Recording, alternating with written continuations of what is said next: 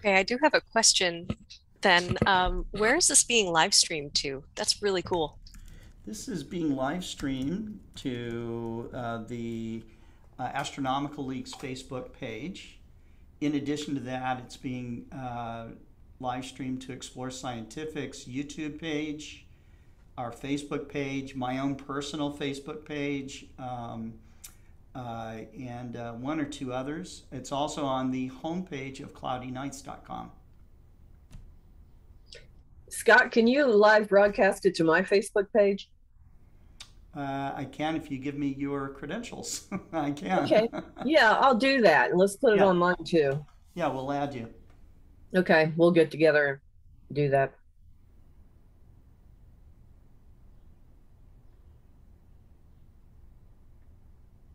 We still need to get the league's YouTube page up too.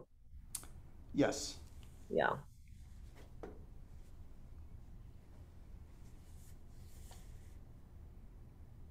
And we share this program on popular Facebook, astronomy groups, that kind of thing.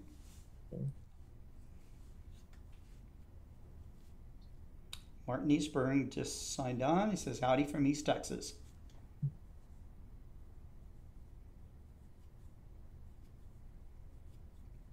So you're watching the 17th Astronomical League live program. Yep. I'm starting to get ready for the 2023 annular eclipse too. And not to mention the lunar eclipse tomorrow night That's Sunday right. night that I will be rained out of. We're going to have a party here at Explore Scientific. So I'm ordering pizzas and drinks and then we'll be simulcasting the event with astronomers who will log in from around the world. What's your forecast like for that? For Arkansas? For the eclipse, yeah. Arkansas is iffy, okay? Yeah. As it's always iffy. I mean, today we've already had bright sunshine in the morning. We had a thunder shower, and now it's bright sunshine again. And so I don't know. Yeah. Yeah, it's looking more and more like Sunday evening. It's going to be raining here, so I definitely won't be heading west, it looks like, to get out of the clouds. I'll have to see if there's anywhere I can drive to get out from under the clouds. Paul Burgart from Central Kansas logged in. Barbara Harris out from Florida is just logged in. Hey, Barb. She says, hello, Scott and Terry. So yeah. Glad you're home, Barbara. Definitely. I got everything running really good the other night.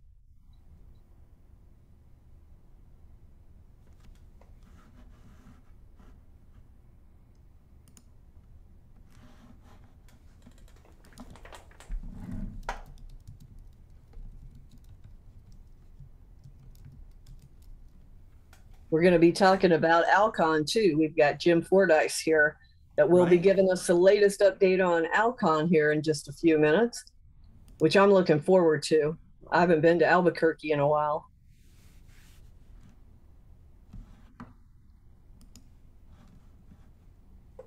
And there's Chuck. There's Chuck.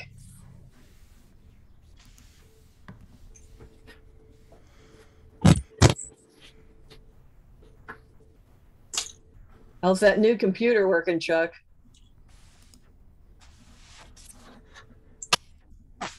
Is he muted? Yes, he's muted.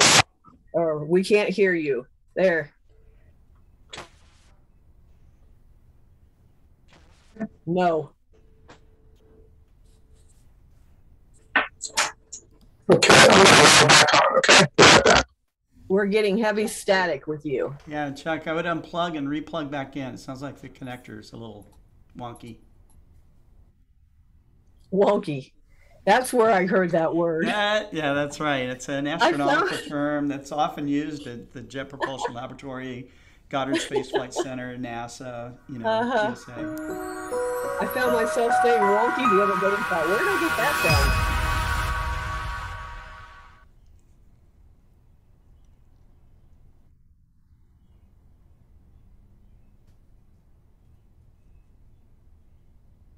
How is it now? Good. Is it good? Yep, Turns gotcha. out this Ceres, the first and largest asteroid discovered in the main asteroid belt, surprisingly has been geologically active within the past billion years.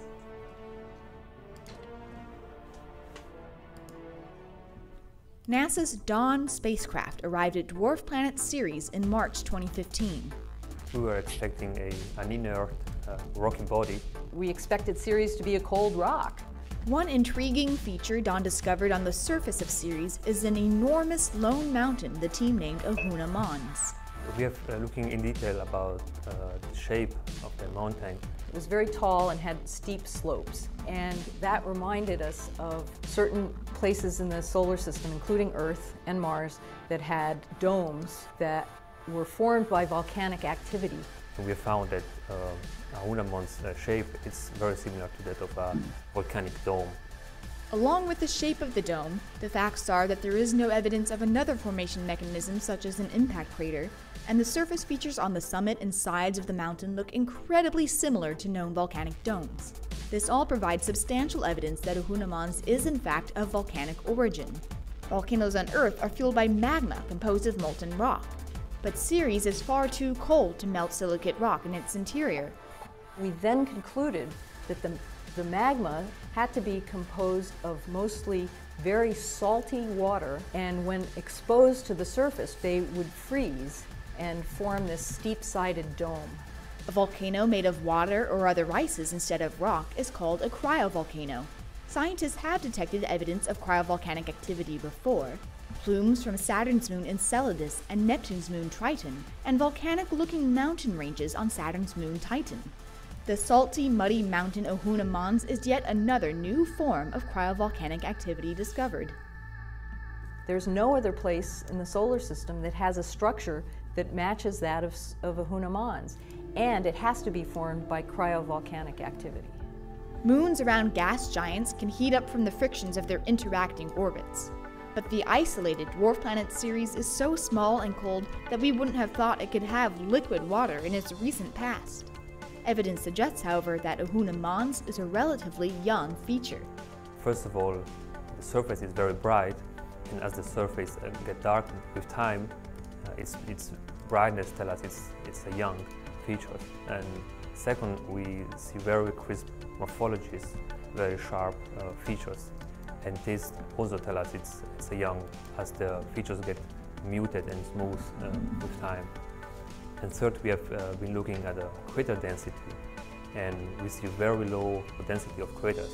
And this tells us that Ahuna Mons was formed in the last billion years of Ceres history. Ahuna Mons is the evidence that Ceres was active in the recent past and might be still active today. That tells us that there has to be something beneath the surface of Ceres, near Ahuna Mons, that heated the material to the melting point and made it push through the cracks on the surface. The source of this heat is still an intriguing mystery that planetary scientists are anxious to solve.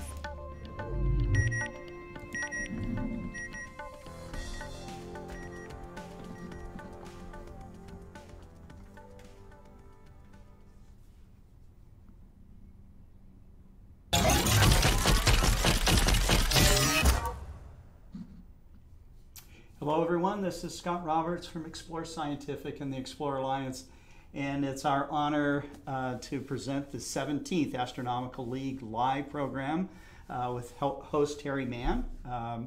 Terry has some special guests on tonight, and I'm going to turn it over to her. Thank you very much, Scott. Yeah, we've got a lot of excellent guests tonight, a lot of update for the league. We've got David Levy and Chuck Allen, not to forget Jessica Noviello and Jim Fordice from ALCON for giving us an update on ALCON. He's the president of the Albuquerque Astronomical Society. So let's get started with David. How about that, David? Well, thank you very much. And welcome to the Astronomical League meeting. The Astronomical League goes back a long, long way. I think that Carlo Shapley was one of the founders of the Astronomical League. And he did an awful lot of wonderful things for astronomy. And this is a very, very important meeting because in just 2 days from now, there will be a total eclipse of the moon. It starts Sunday night. Where you are in the Eastern time zone, it will be starting at around 10 o'clock or so. And here where I am in the Arizona desert, the moon will rise with the penumbral phase already in progress, and the umbral phase will begin right after moonrise. I'm very anxious to see what the luminosity of this eclipse is. A few months ago, a very large, massive undersea volcano erupted in the Pacific Ocean, sending ash miles and miles into the upper stratosphere. And just last month, Krakatoa, another very famous volcano, erupted, also sending ash into the stratosphere. And if that ash is still there, this could be a very dark eclipse. So what I'd like you to do is to estimate the luminosity using the Danjon scale, where L equals 4 is a almost barely detectable shadow at mid-totality. The moon would be a bluish red color, all the way to darker and darker till you get to L equals 0, where the moon actually becomes pretty hard to see. The darkest lunar eclipse I've ever seen was December 30th, 1963. At mid-totality, the moon was, for where I was invisible. I couldn't find it. I also have a poem about a lunar eclipse to offer you this evening. It was written by Thomas Hardy after he saw an eclipse in London in 1902. He wrote this poem in 1903. So it's well over a century old. It tells you a lot about lunar eclipse and the peace of cosmic time. But it also tells you a little bit about what the state of our world was back then, and quite a bit more about what the state of our world is right now. So here goes.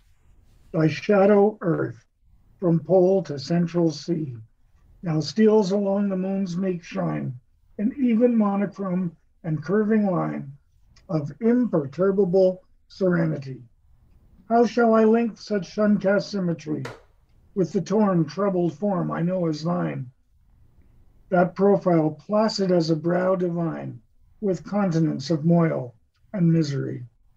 And can of men's mortality but throw so small a shade, and heaven's high human scheme be hemmed within the coasts yon arc implies? Is such the stellar gauge of earthly show, nation at war with nation, brains that teem heroes, and women fairer than the skies? Thank you very much, and back to you, Terry. Thank you, David. It's always a pleasure to have you here. We really appreciate it. And what I'd like to do now is, normally Carol Orge is here, and he had to be elsewhere tonight, but he asked me to make one announcement, and that is any master observer who wishes to get her or his plaque at ALCON 2022 must register for the convention and check the question on the registration form regarding attendance so we can get your plaque ready. This must be submitted by May 25th, 2022, so we have time to get the plaque made. And the registration link is http://alcon22.astroleague.org. So if you're a master observer, please check that out so they can have the plaque ready in time. So next up, speaking of ALCON, I'd like to introduce Jim Fordice, and he is here to give us an update on ALCON. So Jim, take it away. Well, good evening, and nice to see you all from the land of enchantment here. Let me get my slides up, and I'll get started. You should see an ALCON 2022 slide now. Is that right? Yes. Okay, good. So as you can see, we've got Kokopelli now using a telescope and seeing some constellations that you all should recognize, and in our New Mexico background. And we're looking forward to having you all come out and join us here in late July. Now, things actually kick off on the 27th of July. I'll talk about that in a minute. First, when and where. So again, 28 to 30 July, 2022 is the main part of the conference. We will be doing it at the Embassy Suites Hotel. It's a very nice convention facility here in Albuquerque. Room rates are running $129, and believe me, that is a heck of a rate in comparison to what it would cost if you weren't coming in on the conference rate. So you want to make sure you get your lodging reservations early. They also are pretty nice in that single or double room costs the same amount, and triples and quads only add $10 each. So that's a pretty good deal for large groups, families. They have complimentary Wi-Fi there, a complimentary cook-to-order breakfast, which is supposed to be pretty excellent. And they also have a complimentary evening reception for everybody at the hotel. But we're going to be kind of busy in the evening, so I'm not sure if you'll be able to take advantage of that, but it will be there. Registration costs for the conference itself. The big thing I want to point out is that the prices are going up on the 25th of May. So right now you can register as a single for $90, a couple for $135, and if you're a student for $45, and all those go up modestly on the 25th of May. Mainly that's a mechanism to get you all to get signed up early so that we can get things ordered in order to support the number of people who are coming. What that registration includes is access to the ballroom for all speakers, a very nice souvenir conference bag, a program, a lapel pin, which will have that logo on it that I showed you on the first slide. And it also provides you access to the 27 July welcome reception. So that's a reception we'll hold, I think it's at 5 p.m. on the 27th to kind of kick off everything. There will be some hors d'oeuvres available at that, light hors d'oeuvres, and a cash bar. Just briefly, the schedule. Starting off again on Wednesday, we will be doing an ALCON, or excuse me, the Astronomical League Council meeting. That will take place all day. For those of you who are on the council, you'll be sequestered away in a room and doing all those nice AL things. We will have that welcome reception I just mentioned, and then we will have a van that will take you down to the TASS Observatory. It's called the General Nathan Twining Observatory. It's south of the city by about 50 miles. It's a nice dark place, and you get a chance to see some stars that night. Then on Thursday is our first main conference day. Everything will get kicked off by Glenn Chappell from Astronomy Magazine talking about the observing basics. He's going to be a great speaker, I think. But we'll start off, you can register that day, though you can also register on the 27th. We will have a welcome for you. There will be a spectroscopy workshop that day. There'll be 5 speaker sessions, and then we will go back to GNTO again that night as well. Be a good way to finish up the day, I think. On Friday, as second conference day, we will have the Astronomical League annual meeting. That will be followed by an astrophotography workshop at the same time, along with 3 speaker sessions and a panel discussion led by Carol Orrs, the Astronomical League president. That evening, Apollo 17 astronaut Harrison Schmitt will be available for a VIP session that you can join so that you can meet him in person. Or you can just come to the dinner where he will present something about his experiences on the moon. Back when he was celebrating the 40th anniversary of his flight to the moon, I was involved with the Navy League, and we had him give a presentation, and it was just really fascinating. He's a remarkable guy to get to visit with. He's a lot of fun, and it's really a great opportunity for us to have him here in Albuquerque. And he just really does a lot in support of astronomy things in this area. So I really encourage you to join in on that. And then following all of that, we'll have an observance session down at the Valle de Oro. It's a national wildlife refuge on the south side of Albuquerque. It is the first urban night sky place designated by the International Dark Sky Association. And so they're very proud of that. It's a very nice facility. They've just opened a brand new visitor center, and it'll be, again, a nice way to finish up the day doing a little observing in close to the city. On Saturday, our third conference day, we will have the Observing Award Coordinator meeting. We will also have youth award presentations, a photometry workshop, 4 speaker sessions, and then the awards banquet that evening, where the main speaker will be Seth Shostak. He's a senior astronomer at the SETI Institute, and he's going to talk about why we haven't found the aliens. So that should be interesting. So, looking forward to that, and that's going to be a nice way to sort of wrap up the evening. As Terry mentioned earlier, you have to do certain things to be able to get your Master Observer plaque if you haven't done it yet. The answer to that is you go to the ALCON website, you register for the conference. We will ask you questions like, are you a Master Observer? Have you received your plaque yet? And if the answer to the first question is yes, and the second question is no, and if you register for the awards banquet, I will add you to the list of those who receive their plaques at the banquet. So far, I have 10 names on that list. 7 of them happen to be from TAS, so you could tell that we've been pushing real hard in this area. But nonetheless, we've got a few from outside of New Mexico, and I hope to see more. That's always a lot of fun, seeing people receive their plaques. Some special tourist trips and other events that we'll have going on. You can visit the UNM, it's the University of New Mexico Institute of Meteoritics, on Wednesday. Excuse me, on Wednesday. That $12 is for the van trip to take you over there. That we'll have the 2 GNTO start parties that I've mentioned. The van trip is $12. It takes you down to a 4-acre dark sky site. It's about 45 miles south of Albuquerque. We've got both the main dome, which is what you see in the picture there that says General Nathan Twining Observatory on it. And then we have a smaller dome for imaging.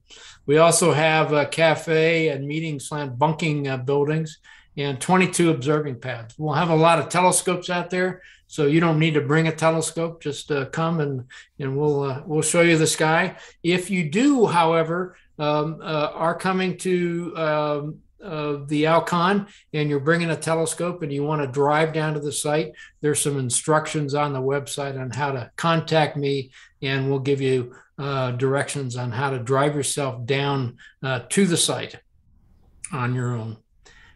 You can also go to the Rainbow Park. That is the observatory for the Rio Rancho Astronomical Society. They're going to have a tour of their facility and lunch on Thursday. The $19 pays for the van trip as well as the lunch. Here's some other speakers that will be featuring during the ALCON. You'll notice, you'll recognize a lot of the names on this list. One of the ones on here that I'm really excited about is Anne Finkbeiner. She's an author who wrote a book called A Grand and Bold Thing.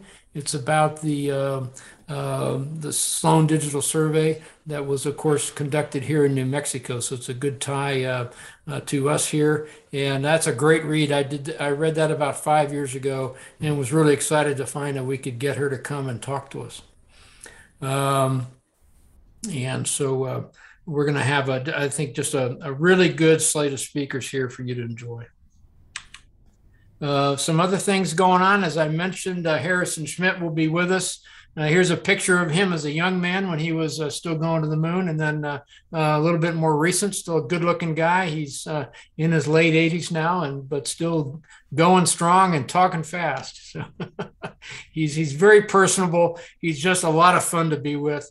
And if you can afford the $100 for the VIP session, I highly recommend it. What you get for that is not only get to meet him personally, but you'll get a signed copy of his book about the moon. And we'll also give you a drink and some hors d'oeuvres to get you ready for dinner. And then, of course, the dinner and the presentation follow after that. Via d'Oro is also going to be a lot of fun. We want to showcase our our urban night sky place here in Albuquerque. And that's just a short drive really from the hotel. It'll take us about 15 minutes to get there. So I'm planning to do all that that day, do the VIP session, do the dinner, and then get down to Valladaro and finish up the evening sometime around about 11 or so that night. Should be a great day. Then, of course, we'll have the awards banquet on Saturday. That runs about $70 to attend that one.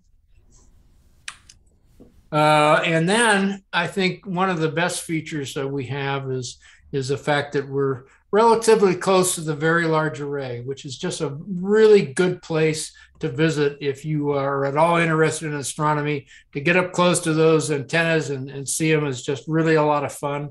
We're going to do that on Sunday so that it's outside the normal conference time so that everybody can spend the day doing it, because it is about a 2.5-hour drive to get over there on a nice bus so that you can sleep on your way there and sleep on your way back.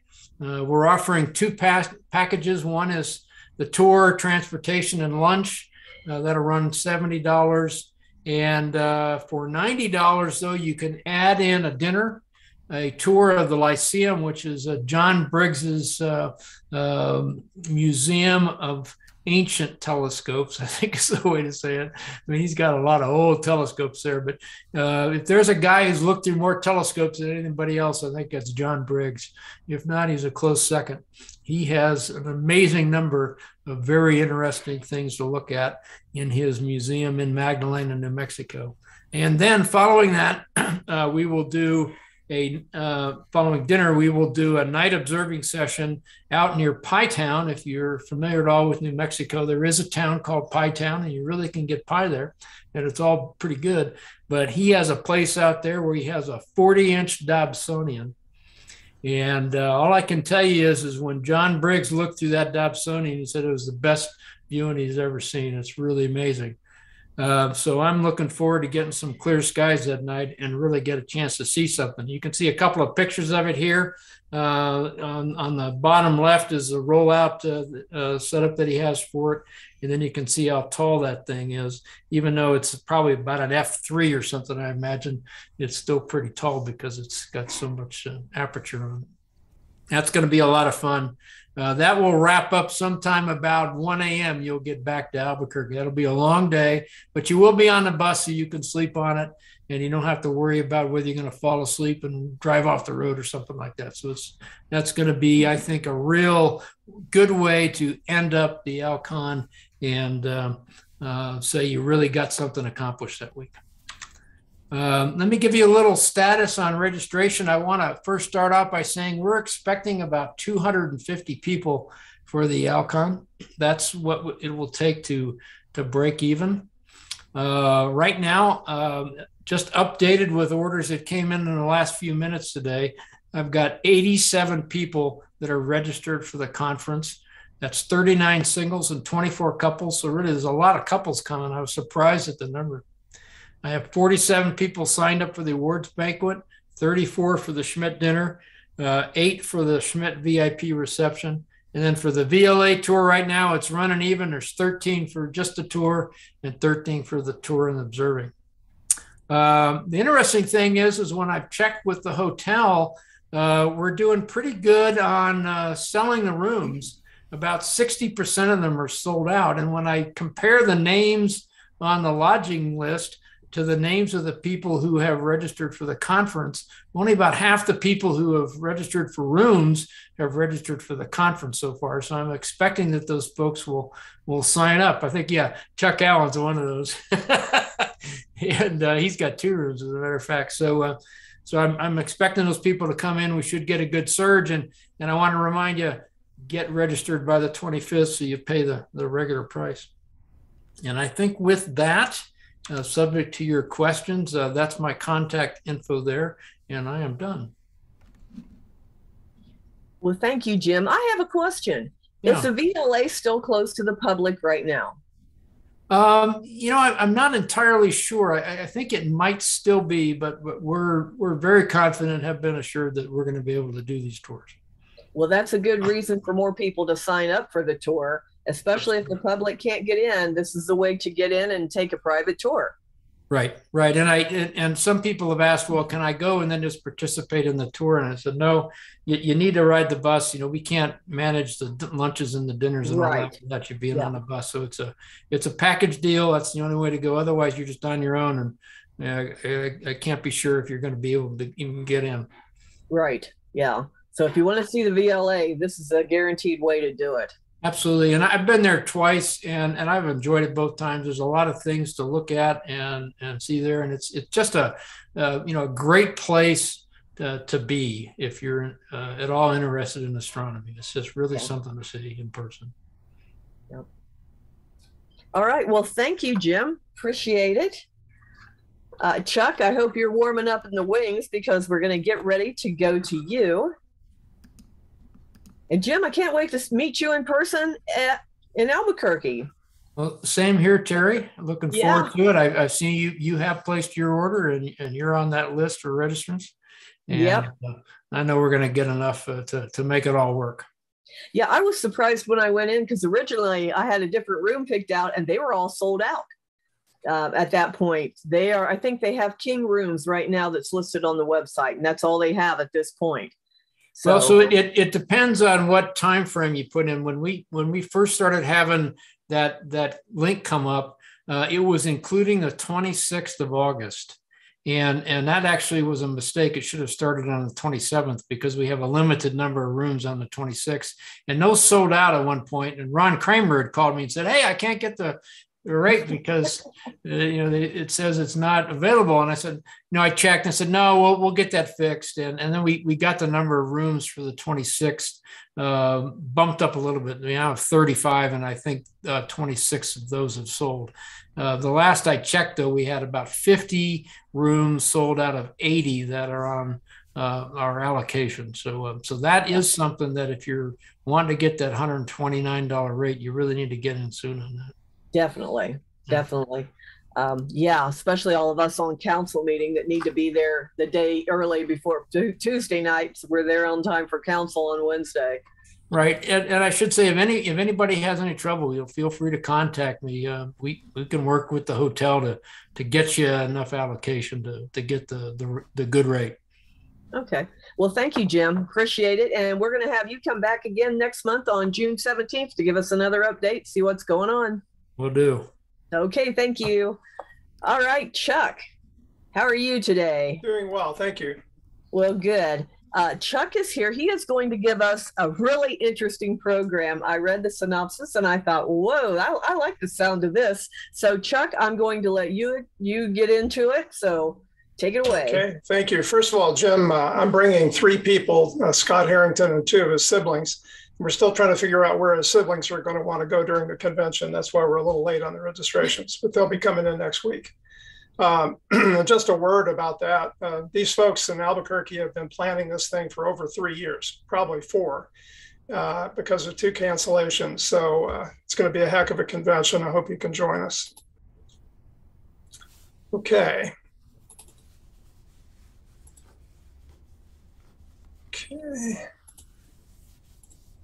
Okay. First of all, is my audio okay? Yes. Okay, good. Thank you. What we're going to talk about tonight is a very simple question. It's how far can we see as human beings? And this is really a question that falls into 3 areas. It falls into the area of physical horizons, those that are imposed by the curvature of a world on which we might be standing. It's imposed by optical limitations, the sensitivity of the human eye with or without aid, and also by the effects in large distances of the expansion of space and the speed of light. And so we'll look at all 3 of these. The first are the physical horizons. Just so we understand what we're talking about with a physical horizon, when you look out at the ocean and you see that blue line in the distance, what you're really seeing is a point that meets a perpendicular to the center of the Earth at a right angle, as you see here. And this is what you see. And if you're standing such that your eyes are 6 feet above the water, maybe you're standing on the beach a foot above sea level, the horizon is about 3.1 miles away. And what that means is that if there were a person standing at sea level 6.2 miles away, that person would be completely invisible to you. On the moon, because the moon is smaller, the horizons are closer. The views that the Apollo astronauts had when they were standing on the moon was only 1.5 miles away. Obviously, on a planet larger than the Earth, the horizon would be substantially further. Another factor is not just the size of the world you're standing on, but how high above the world you're standing. And a very simple formula that you can perhaps remember to determine this is the square root of 13 times your height in meters. So for example, if your eyes are 10 meters above the surface of the world, about 33 feet, you take the square root of 130 and you get about 11 kilometers. And that's the distance to the horizon from that point. So if you're about 100 feet up, your horizon's about 12 miles away. If you're 2,722 feet standing at the top of the Burj Khalifa, your horizon would be 64 miles away on a clear day.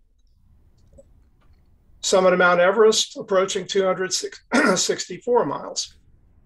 Interestingly, though, the furthest line of sight that holds the Guinness Book of World Records on the surface of the Earth is not from the summit of Mount Everest, but rather from the Pic du Finistrel in the Pyrenees.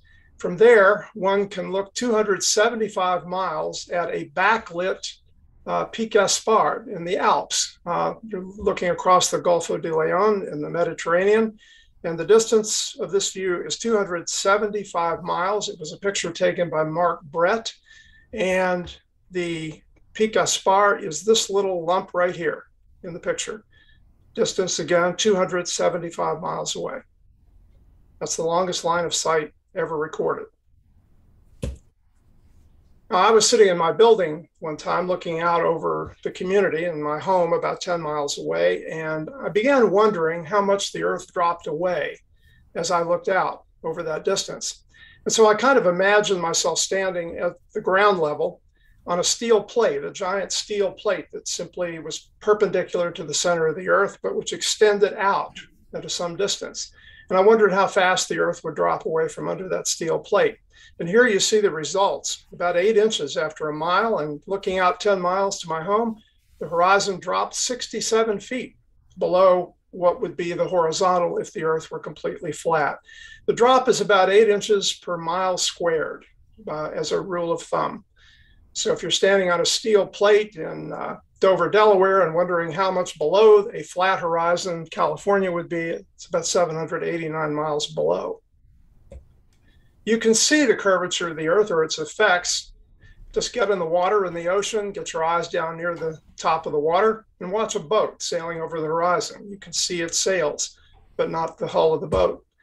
Another place is Lake Pontchartrain, where you can see power lines that clearly curve over the curvature of the Earth as they disappear over the roughly 28 miles to the other side. If the Earth were flat, those power lines would continue in a straight line and converge at a horizon 288 feet higher at the horizon than you see. I said 28 miles, it's just under 24 miles distance. A place where you can experiment with seeing the curvature or its effects is the Bonneville Salt Flat in Utah. Now, this, of course, is a dried salt bed, so it conforms perfectly to the curvature of the Earth because it conformed to sea level when there was water there. And because of that 8-inch drop over 1 mile, if you place a flashlight perfectly horizontal, which it doesn't really appear to be here, but nonetheless, if you do, and go a mile away and drop below about 8 inches, the beam of the light should disappear because of that curvature. It's a nice experiment to try if you're ever in Utah. Well, the next thing we need to talk about is optical horizons. And these are the limits imposed by the human eye, either with or without optical aid. And just to give you an idea, we're going to be talking about photons here. A 100-watt bulb that you may have in your home puts out 300 quintillion photons each second. Okay, and of course that's easily seen from close up.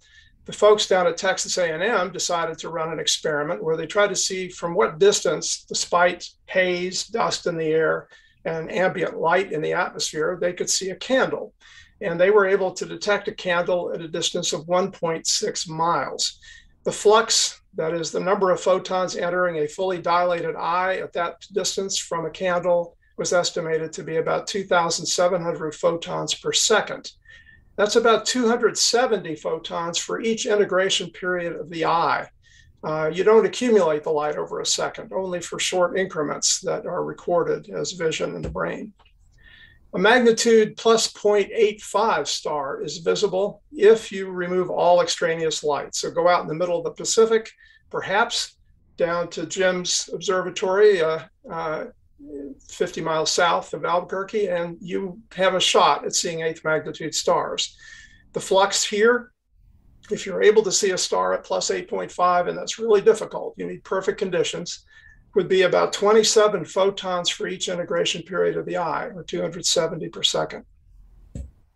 Now, I had an experience observing with a 12-inch SCT one time in Bortle 3 skies, and I was observing NGC 499 as part of the Herschel 2 program, and noticed a little blob over here on the right. And the guidebook that I happened to have with me that night said to look for NGC 496 in the same field. So satisfied with that, I started to sketch the field, and I noticed this little tiny smudgelet moving in between the two. So I had no way of looking it up, and I sketched it in. And sure enough, there was an object called NGC 498 that was listed at magnitude 16.0. So I did a calculation trying to figure out how many photons I was seeing, because this thing was ghostly. It was just only with field movement that I was able to detect it. And so I did some calculations that took into account the number of photons per cubic square centimeter that we received from a magnitude plus 16 star.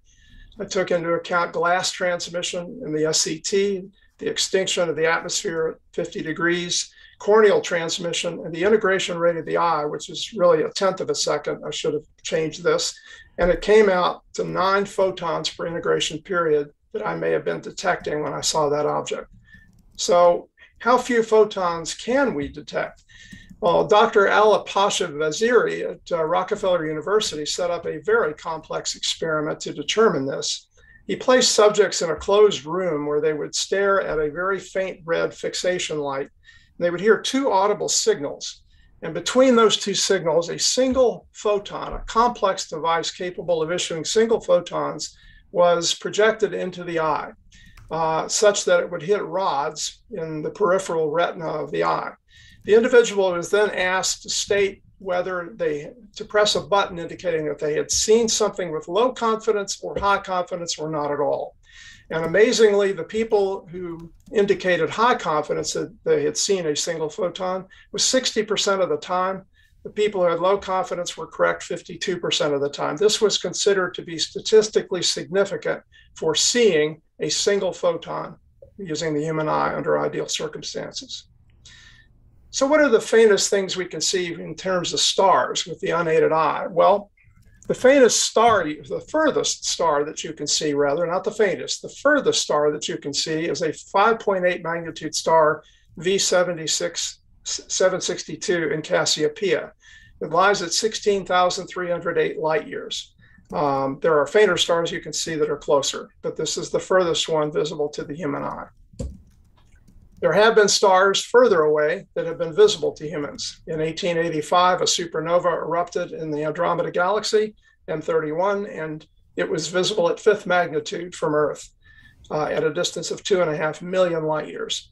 But if you had been extraordinarily lucky, back on March 19th of 2008, you might have been able for just a few seconds to see a 5.5 magnitude gamma ray burst in the constellation Boötes. It was above magnitude 6.0 for about 30 seconds, and the distance to that gamma ray burst, 7.5 billion light years. Wow. I don't know of anyone who actually saw it live, but I would love to meet the person who did.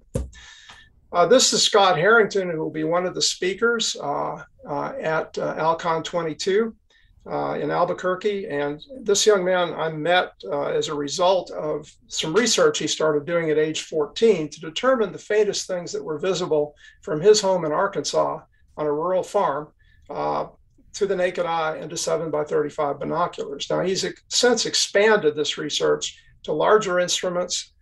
He's published it online. And he now writes for Sky and Telescope magazine. He had the cover feature article about a year ago, and he will have another article in Sky and Telescope coming out this year. He's a consummate observer. Naked eye, the furthest thing that he was able to determine from research and from his own observations in the realm of emission nebulae was the Swan Nebula, magnitude 7.5, 5,900 light years. The furthest open cluster, NGC 884, one of the two components of the double cluster in Perseus at nearly 10,000 light years. Globular clusters, furthest one, M2, visible naked eye at 37,500 light years in Aquarius. And the furthest galaxy that he has been able to detect, M81, in Ursa Major at 11 million light years, but I since gave a talk to the Minnesota Astronomical Society, and an individual there, while traveling down south, was able to detect NGC 5128, often referred to as the radio source Centaurus A, at magnitude plus 6.8. And its distance is somewhat wide ranged, but it's estimated to be approximately 13 million light years away. And if so, that may be the furthest galaxy visible naked eye. Now, with 7 by 35 binoculars, and you'll hear from Scott about this in Albuquerque, one can actually see a galaxy nearly 70 million light years away, NGC 3607, visible in 7 by 35s. In amateur telescopes, we can go a lot further. A popular target, of course, is 3C273 in Virgo, magnitude 12.9. It lies at 2.44 billion light years light travel time. That's roughly where it is now, a little bit further because of expansion since the light left there. This is visible in small telescopes. 8 inches can pick it up. If it were located where Arcturus is, 36 light years away, we would have a second sun in the sky. But there's something further that is detectable with large Dobbs that amateurs own, and that is this little red object right here. Now, this is an object, it's a quasar in Lynx that lies at a light travel distance of 12 billion light years, and it is visible, again, at magnitude 15, certainly accessible in large Dobsonians. And you want to give that a try, because I don't know of any human being who has visually seen anything further than that.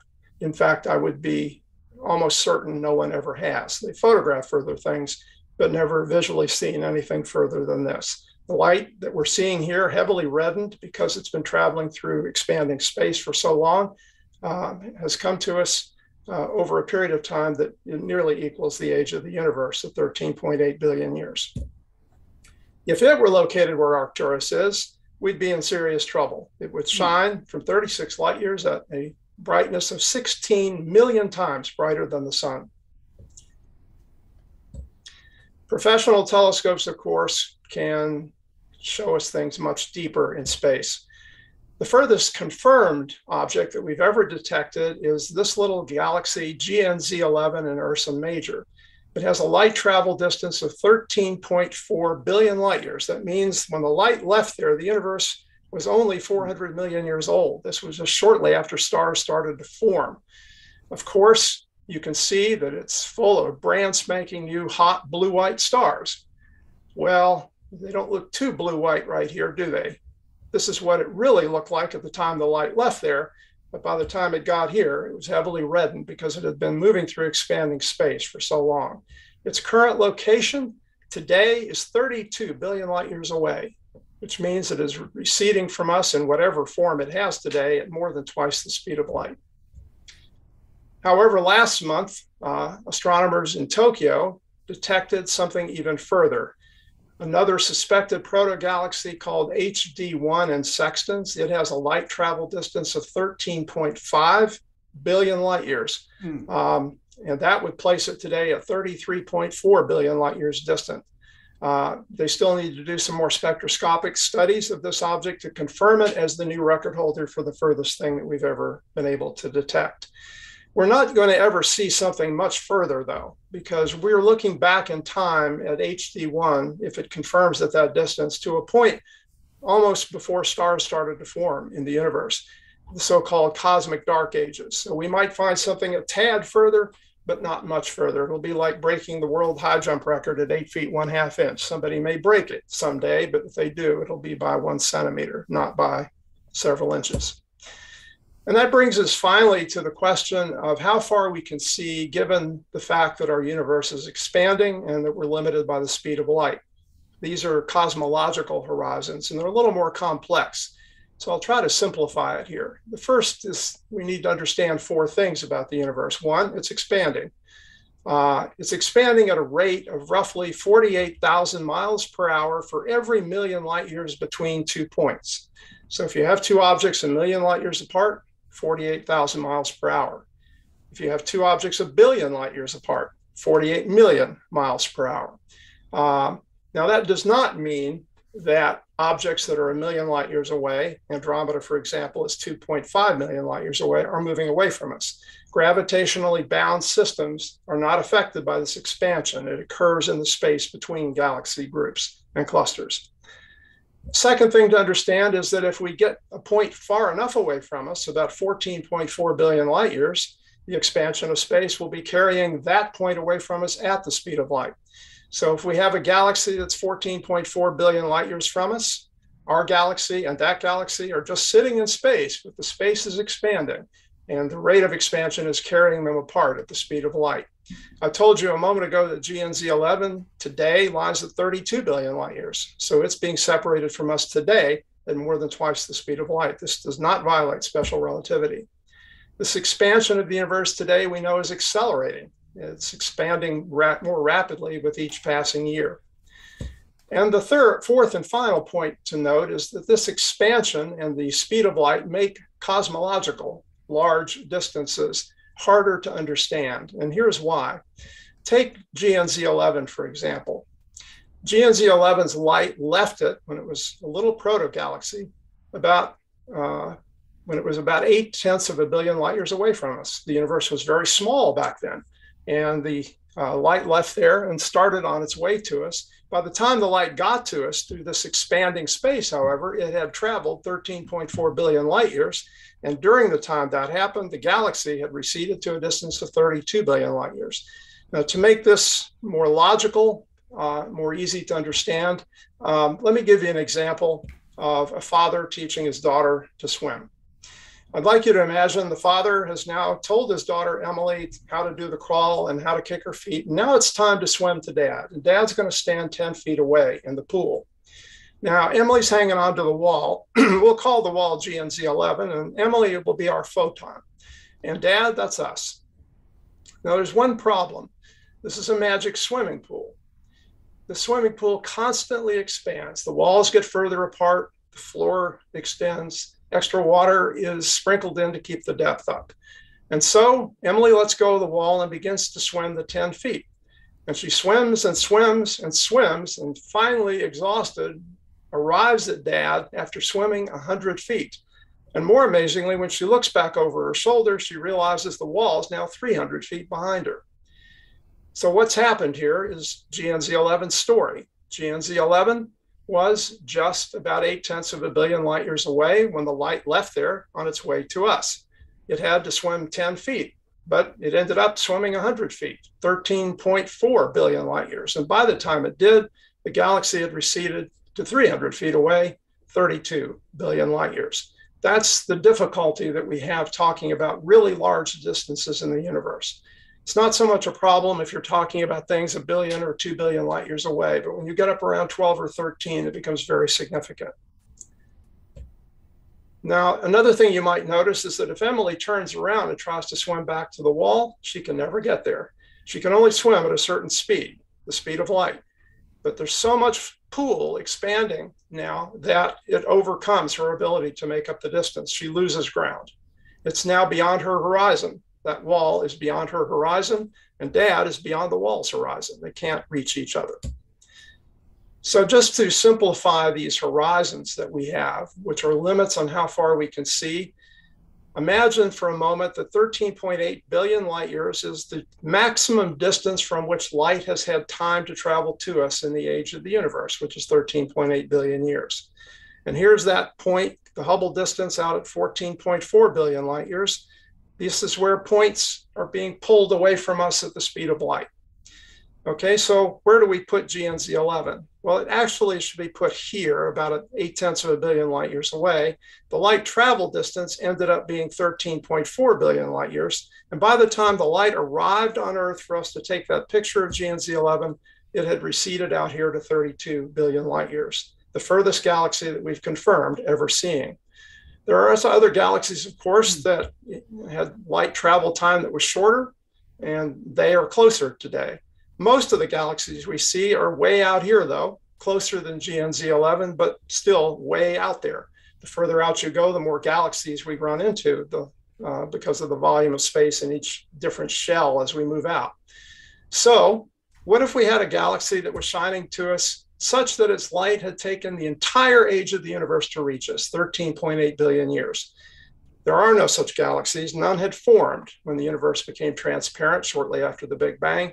But if there had been something shining then whose light took the entire age of the universe to reach us, we would know that object today lay at 46 billion light years. That's the distance that astronomers call the edge of the observable universe. It is the location today of the furthest things that we can see today. Now, again, GNZ11 or perhaps HD1 holds that record. But if there was a hypothetical galaxy whose light took the entire age to get here, it would be at 46 and no further. Now, the question is, what about a galaxy today at 15 billion light years distance? Can we see it? Sure. We can see HD1, we can see GNZ11, we can see all of these hundreds of billions of galaxies way out here. So clearly we can see this galaxy because it emitted light when it was much closer to us in the past. But what if something happens on that galaxy today? What if there's a supernova occurring on a galaxy that is at a distance that is being pulled away from us at more than the speed of light? Can the photons from that supernova overcome the expansion that's going on between us and it? It would seem that it couldn't possibly do so. But even though that galaxy and we are being separated at more than the speed of light, the distance between the galaxy and our Hubble distance is not. And so the photons can make it to the Hubble distance. And once they get inside, they will be able to make it the rest of the way. And at some point in the future, we will see that supernova. At 16, the photons can just barely overcome the expansion of space to get inside our Hubble distance, and they too will make it. Any galaxy that today is beyond 16 billion light years, however, a supernova occurs or someone sends us a signal from that galaxy, it will never, ever reach us, no matter how many trillions of years we wait. And so we have another horizon out there called the cosmic event horizon. Beyond that, everything is unreachable. Anything that is today beyond 16 billion light years, we can't get there. We can't send light or radio signals to it. We can't receive signals or ever see an event that's occurring there today. It simply can't get to us. Everything out there is unreachable. Now notice that that includes hundreds of billions of galaxies that we see in photographs. So when you look at a picture like this and you see all of these galaxies, bear in mind that 96.7% of the galaxies that we see now are unreachable. The last photons that we will ever receive from those galaxies left there a long time ago. They're still streaming in, so you can still go out and photograph them. We can still send up the James Webb or the Hubble Space Telescope and photograph them. But that will only last for so many billion years before those last photons reach us. And in fact, over 98% of the galaxies that we will ever see, including the ones we see now, are unreachable. Kind of a daunting fact, I think. And so with that, I will stop share and turn it back over to Terry. Okay, I'm sitting here with my mind boggled. That is amazing when you really stop and think about everything that you covered. That's why I didn't even try to describe it, because it covers so many different things and areas. But it does. It really kind of boggles the mind when you stop and think about this. To me, in a way, it relates to the distance and trying to get people to comprehend the distance in the universe, because it's so huge. You really have nothing to compare it to. So it makes it hard, especially when you're dealing with kids. How do you say 1 billion light years? And, But I mean, it is amazing when you think about it. So thank you, Chuck. That was Welcome. truly amazing. I greatly appreciate that. My So, pleasure. all right. Thank you, Terry. You are welcome. I am going to ask the questions. So let's start with this. We are doing winter hats today. That is, let me share my screen. I'm sorry, I took off in the wrong place. We are doing winter hats for door prizes tonight. This is what the store has in stock right now, and they have quite a few of them, so you might even be able to select your color. Remember, if somebody internationally wins, we are having problems with shipping internationally because sometimes things are getting held up. But it will be 3 winners will receive 1 hat each. So this isn't like the GSP. Please send your answers in the next 30 minutes because I will announce the winners after Jessica's talk. So please send them as quickly as you can. And someone from the Astronomical League will contact the winners. And remember, your answers will go to secretary@astroleague.org. All right, so here is the first question for tonight. Now, if you listen to Jim's talk closely, the answer was in there. Who is the keynote speaker at ALCON, at the ALCON 2022 banquet in Albuquerque, New Mexico? Excellent speaker. I'm looking forward to listening. And send your answer to secretary@astroleague.org. Okay, what type of nebula is the Turtle Nebula? There's so many to choose from. So again, answers to secretary@astroleague.org. Approximately how many times has the sun flared this week? The sun in cycle 25 is getting really crazy active. What was it? The first solar quake, I think they have pictures of today, or I just saw yesterday or today. It is amazing how active the sun is getting. So it's been active this week. Again, approximately during this week, how many times has the sun flared? I was baffled. So send your answers to secretary@astroleague.org. I think the next one should say answers. So that is where I am going to stop. Let me stop sharing. Scott, let's take a 10-minute break. And we are going to come back with Dr. Jessica Noviello. And she has got an amazing talk for us. So 10 minutes and we'll be back with Dr. Noviello. Okay, here we go. Thank you. Yep.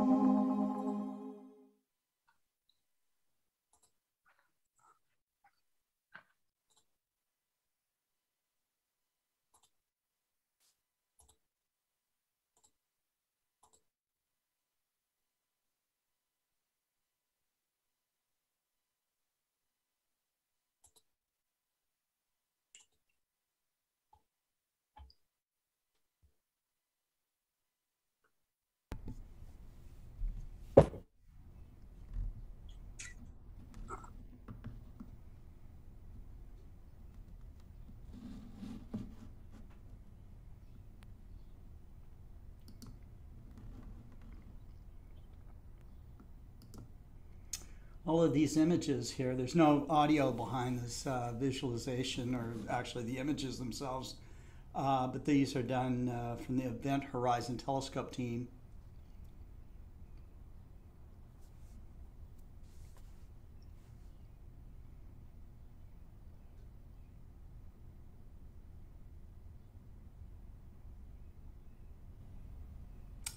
And of course, this image is the latest black hole image taken of our own Milky Way's Sagittarius A region. So what a great time we live in. And what do you think, Terry? I think now, every time I look up at the center of the Milky Way, in my mind, I'm going to see this. You know, I think it just gives you another way of seeing our universe, something that, you know, we know where the center is, the galactic center. It's just incredible to me. It really is. And the stories that are some of the information I have read about it here just today, actually, it blows your mind. I mean, Absolutely. it's kind of like we see our very own black hole that's in our own galaxy. I think it's incredible. So yeah, it's a great time to be in astronomy. I mean, in COVID, we had so many members join, and so many really cool things are happening. So yeah, that is great. Another thing that I've definitely had fun discussing today. So with that, next up is our keynote speaker. Her name is Dr. Jessica Now, see, I told you, as soon as I go to say your name, even though I've got it right, I'll mess it up. I do this every time. Noviello. She's a planetary scientist and the nexus for the Exoplanet System Science NASA Postdoctoral Management, fellow at Goddard Space Flight Center in Green Bank, Maryland. She is also the science PI of a NASA-funded project to study cryovolcanism on Pluto's moon Charon. She earned her BS in physics and earth and planetary sciences from Johns Hopkins University and her PhD from the School of Earth and Space Exploration at Arizona State University. She has also done research on Europa, asteroids, and the Kuiper Belt object Haumea, Venus, and exoplanets. You can find her at Twitter at Jessica Noviello. So Jessica, thank you so much for being here tonight. Your talk will be amazing. And I'm going to let you go ahead and start with that. And we're looking forward to it. I'm so thrilled to be here and to be speaking to all of you. I'm not trained as an astronomer, but I still study space. So it's a weird intersection of I like to study rocks and I like to touch rocks on Earth. How can I do that in space? The answer is be a planetary scientist. So I'm going to be talking to you today about a whole bunch of different planetary bodies in the solar system and a few that are outside of the solar system in the form of exoplanets. So I'd like to formally introduce myself before we begin and give you a little bit of background on who I am and what my own scientific background is. So my name is Dr. Jessica Noviello. I have a very long official job title, but officially I am the Postdoctoral Management Program Fellow at NASA Goddard Space Flight Center. My job is a little bit different from a typical postdoc in that I have half of my time devoted to research, and the other half is actually devoted to NASA management activities. So I get to see how science works from many different perspectives, and that part's really fun. So yes, I actually started in planetary science by studying asteroids, and then I went to Europa, which is around Jupiter.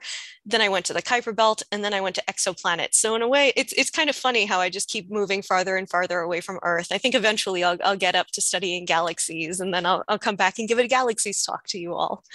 But in the ample amount of spare time that I had as a grad student, wink, wink, I also got very involved in paleontology. That's always been a love of mine as well. So I get outside a lot, and it's a lot of fun to to go outside and explore. So this is who I am as a person, and I'm somebody who's very focused on exploration and trying to figure out what the different rocks, not only on Earth, but in the solar system, tell us about the history of the solar system itself and all of the many different bodies that are within it.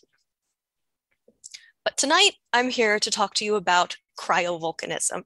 And you might have the question of what is cryovolcanism? And that is an excellent question to have. So officially, the scientific definition is the eruption of water, ice, and dissolved volatiles onto a planetary body's surface. But in reality, if you ever heard the words ice volcano, that's pretty much what cryovolcanism is. Instead of exuding very hot, liquid, molten rock, a cryovolcano would actually exude all of this. Actually, we're not quite sure exactly what it is, but it's probably some very salty, slushy material. It's probably very cold. It still needs to flow though, so it can't be quite as cold as ice, but something that's just above that freezing temperature for the composition that it is. And we'll talk about why so many of these details are so fuzzy within this talk.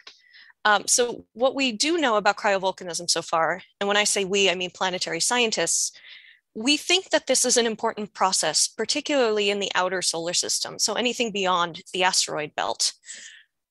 But the problem is we don't actually know all that much about it. We see evidence of it happening. There was that excellent video that we saw at the beginning of this meeting, and it talked about Ceres and it talked about geysers on Enceladus. So we know that cryovolcanism exists, but we don't know for sure exactly how it works. We do have a lot of questions about cryovolcanism, and the more that we explore the solar system, the more questions, but also answers we seem to have. And one of the most recent places that we've discovered, as well as the most distant, was the Pluto system in 2015 with the flyby mission of the New Horizons flyby mission. Now, this was a mission that actually launched in 2006, and it took 9 years to get out to Pluto. And once it got out there, all it did was fly by.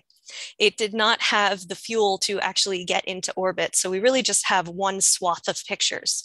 But what we could see from that swath of pictures, even though it was only one side of both Pluto and Charon, its largest moon, we see that the entire surface does seem, especially on Charon, the entire surface does seem to be smooth. And that smoothness has to be from a cryovolcanic flow. There had to have been some kind of liquid, because otherwise rocky surfaces just aren't that smooth naturally. And I did misspeak earlier. I said the whole surface. It's more like 40% of its entire body, but even that is an estimate, again, because we've only seen one side of it. But because we have this relatively new and recent data from Charon, and because we have more advanced technology now in terms of the models that we use and the computing power that we have, Charon actually became one of the ideal places to study cryovolcanism and potentially take cryovolcanism on Charon and figure it out from many different places in the solar system. So tonight I'm going to take you on a tour of the solar system. We're going to focus on bodies that either were or are cryovolcanically active, and then I will take you outside of the solar system. Again, I am getting a bit ahead of myself because I keep saying cryovolcanism this and cryovolcanism that, but I haven't actually explained what regular volcanism is. We know that volcanism on Earth is one of these most important processes. It's something that can radically change Earth's surface almost on a moment's notice, and sometimes without any kind of warning, and it makes it a very violent and destructive force. But it's also very important for forming new land, especially in places like Hawaii. But volcanism at its core is a planet's way of removing heat from its interior. So when you, as a human, exercise outside, you start to get really warm, you can sweat. A planet cannot sweat. It doesn't have any kind of metabolism like that. But what it can do is it can release that heat from its interior into its exterior. And that can depend on whether it has an atmosphere or not. That heat can get released into space. But basically, in a nutshell, volcanism is really just the planet sweating. Volcanoes are present on most of the solar system bodies above 600 miles in diameter. So this is most of the big ones that you probably know by name. There are many, many thousands of smaller asteroids, but some of them are just so small that they don't really have any kind of activity on them whatsoever. So volcanism is clearly something that happens when a planet gets big enough. So what is big enough? About 600 miles in diameter. These eruptions are driven by pressure and buoyancy. So liquid rock is less dense than the surrounding rock around it. And when something is less dense, it's going to want to rise up. This gravity differential actually drives part of volcanism. Other parts of it could be pressure from beneath. Maybe there's some kind of upwelling happening in the mantle and it's actively pushing stuff out. That's another driver of volcanism. But mostly it is this pressure or this buoyancy differential. So the lighter stuff is coming up through the heavier stuff and it's just exiting the planet on its surface, underneath the ocean, in many, many different places on the surface of the Earth, it turns out. So where does volcanism happen? Some of you may know of the Ring of Fire in the Pacific Ocean. It's called this because there are many, many volcanoes that are just along this boundary. And the reason there are volcanoes here is because Earth's surface is divided up into tectonic plates. And these plates are made from the crust and the topmost layer of the mantle, the more ductile lithosphere. And it slides along and all of these plates start to crash into each other. Well, some of them crash into each other, some of them diverge, but in almost every case, there's some kind of volcanism going on.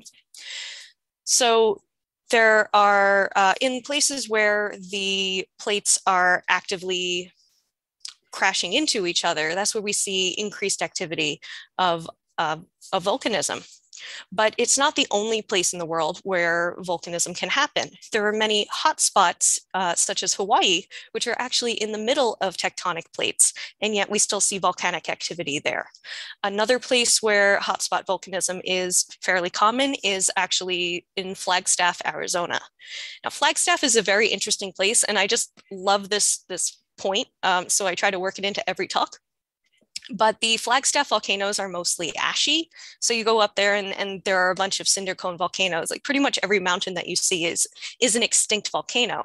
What's very interesting about Flagstaff is all of these volcanoes will erupt exactly one time and then they are dormant forever.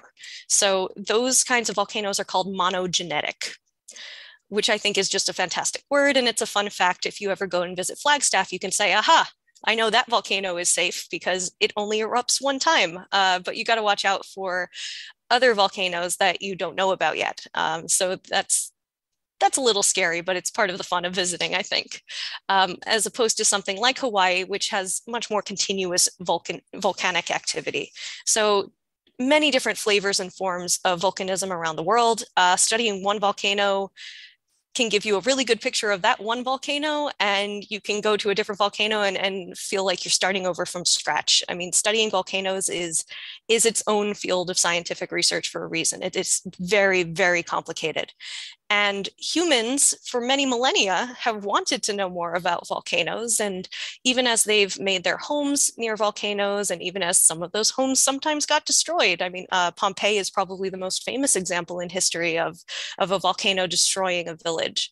So there are many, many different folklores about volcanoes, and they're such a fascinating object, and they have been fascinating for many, many years.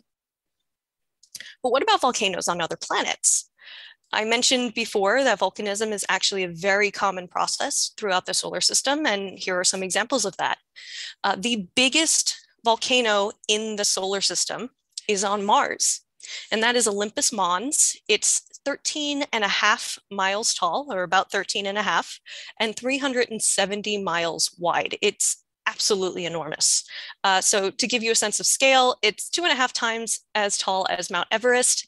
If anybody wants to calculate how far away the horizon is based on that, I'd love to see your answers in the chat, perhaps at the end of the talk, and we can talk about that more.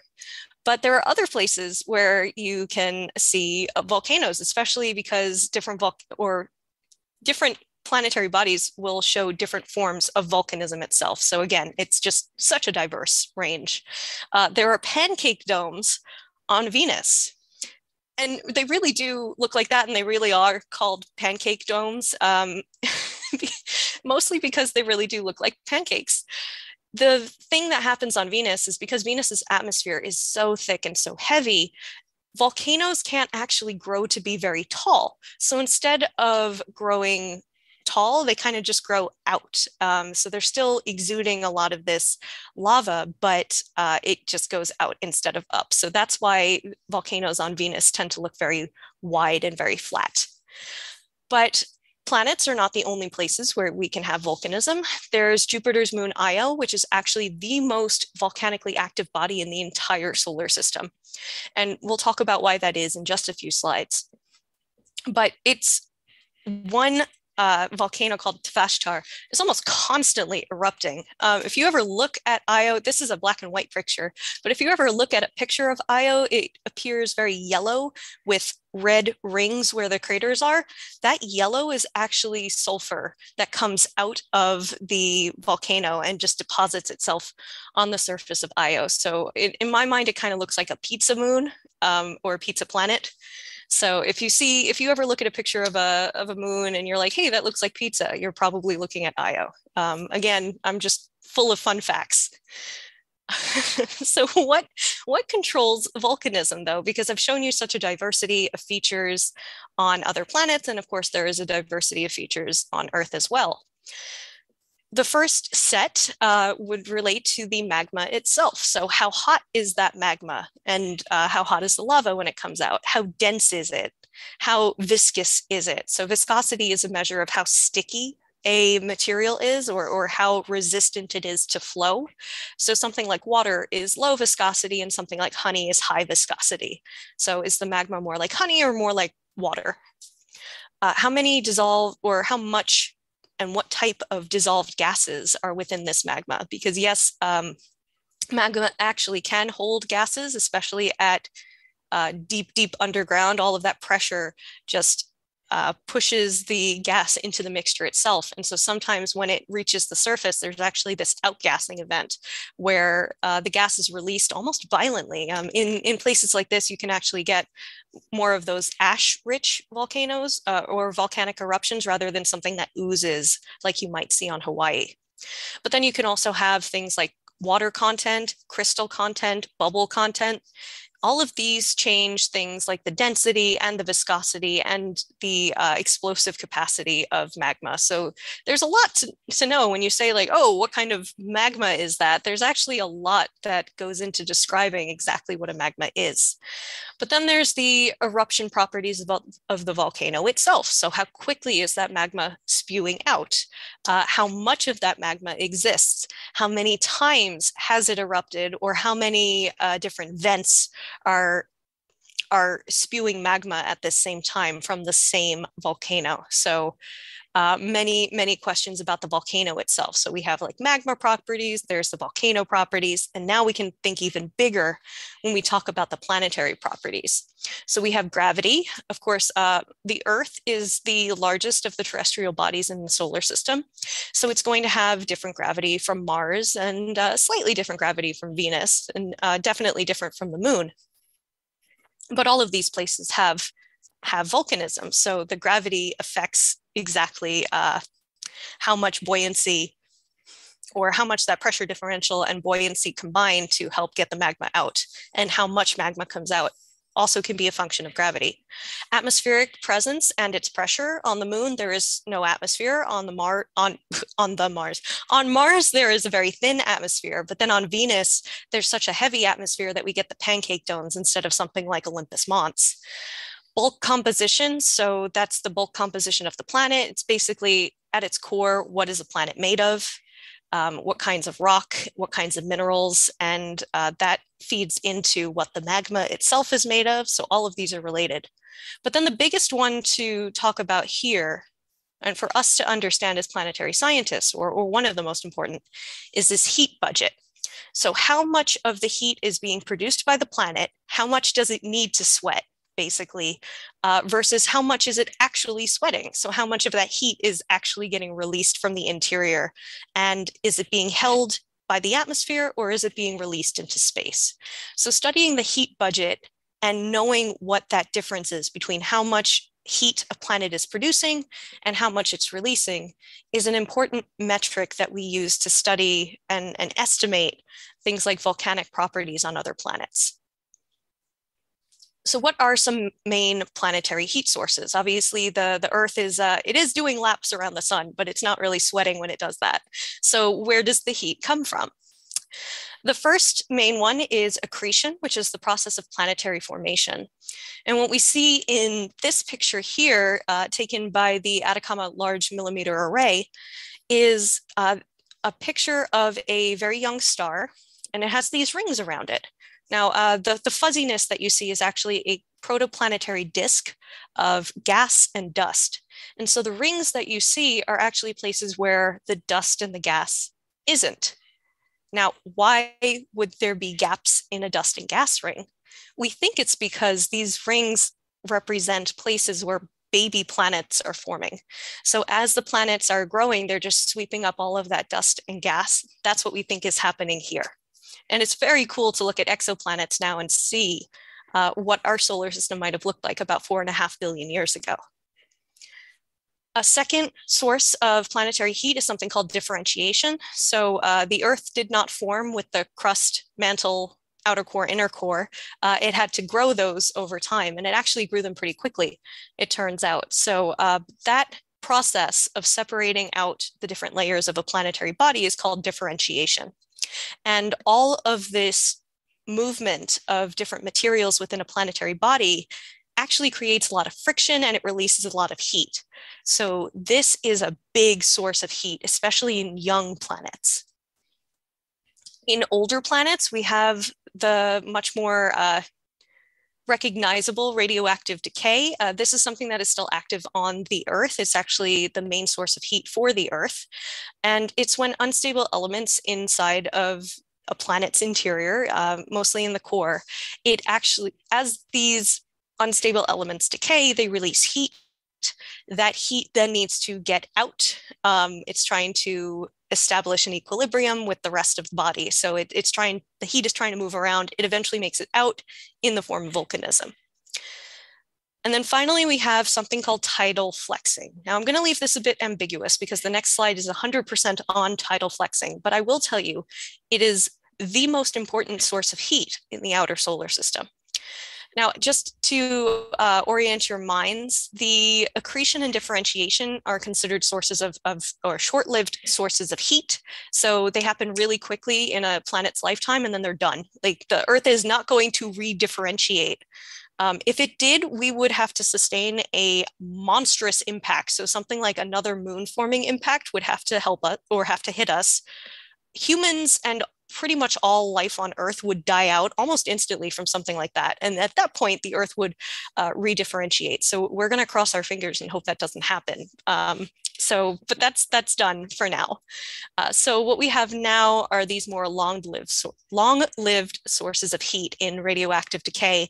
And as we'll see in a moment, tidal flexing. So what is tidal flexing? What we have, I've already mentioned that it is the most important heat source in the outer solar system. And a lot of that is because bodies in the outer solar system are a lot smaller than the Earth, and they don't have as much of a reservoir of these radioactive decaying elements as the Earth does. So there's also the reality that smaller bodies do tend to cool a lot more quickly than larger bodies. Just larger bodies in general are better at retaining heat. So most of the planets, especially out in the outer solar system, are pretty cold already. So the only way that they heat up, or usually the only way that they heat up, is through something called tidal flexing. And tidal flexing refers to the distortion of a planetary body that it experiences due to the gravity of a planet that it orbits. So in the Galilean moon system, which all 4 of these moons, they orbit Jupiter, and this is the order that they orbit Jupiter in. So Io is the closest. most close to Jupiter. Then there's Europa, Ganymede, which is the largest moon in the solar system, and then Callisto. What's interesting about Io, Europa, and Ganymede is that those three are in something called a resonance. So for every 4 loops that Io does, Europa does 2, and Ganymede does 1. So it's this it's actually a lucky pattern that keeps their orbits slightly not a circle, so slightly elliptical. And that actually helps drive this tidal flexing. So what happens on a moon like Io, again, the most active volcanic planet in the solar system, and Europa, which we'll hear about more soon, what happens on all of these moons is that as it orbits Jupiter, because it's not on a perfect circle orbit, these moons are slightly closer to Jupiter at some points in their orbit, and they're farther away at others. And it's such a severe difference. Like, it doesn't sound like it's much of a difference, but Jupiter is so big, and these moons are orbiting so close. Europa goes around Jupiter once every 3.5 days. So it's very, very fast to go around such a large planet. But because it's happening so fast and it's orbiting a planet as massive as Jupiter, its shape is actually changing. It's actually flexing as much as plus or minus about 30 meters. So that's about 100 feet. That's an awfully big difference in size. And it's just like when you have a burger and you're trying to smush it down. It's kind of like what's happening, but on a planetary scale. And this flexing causes a lot of friction. And this friction actually leads to a lot of heat.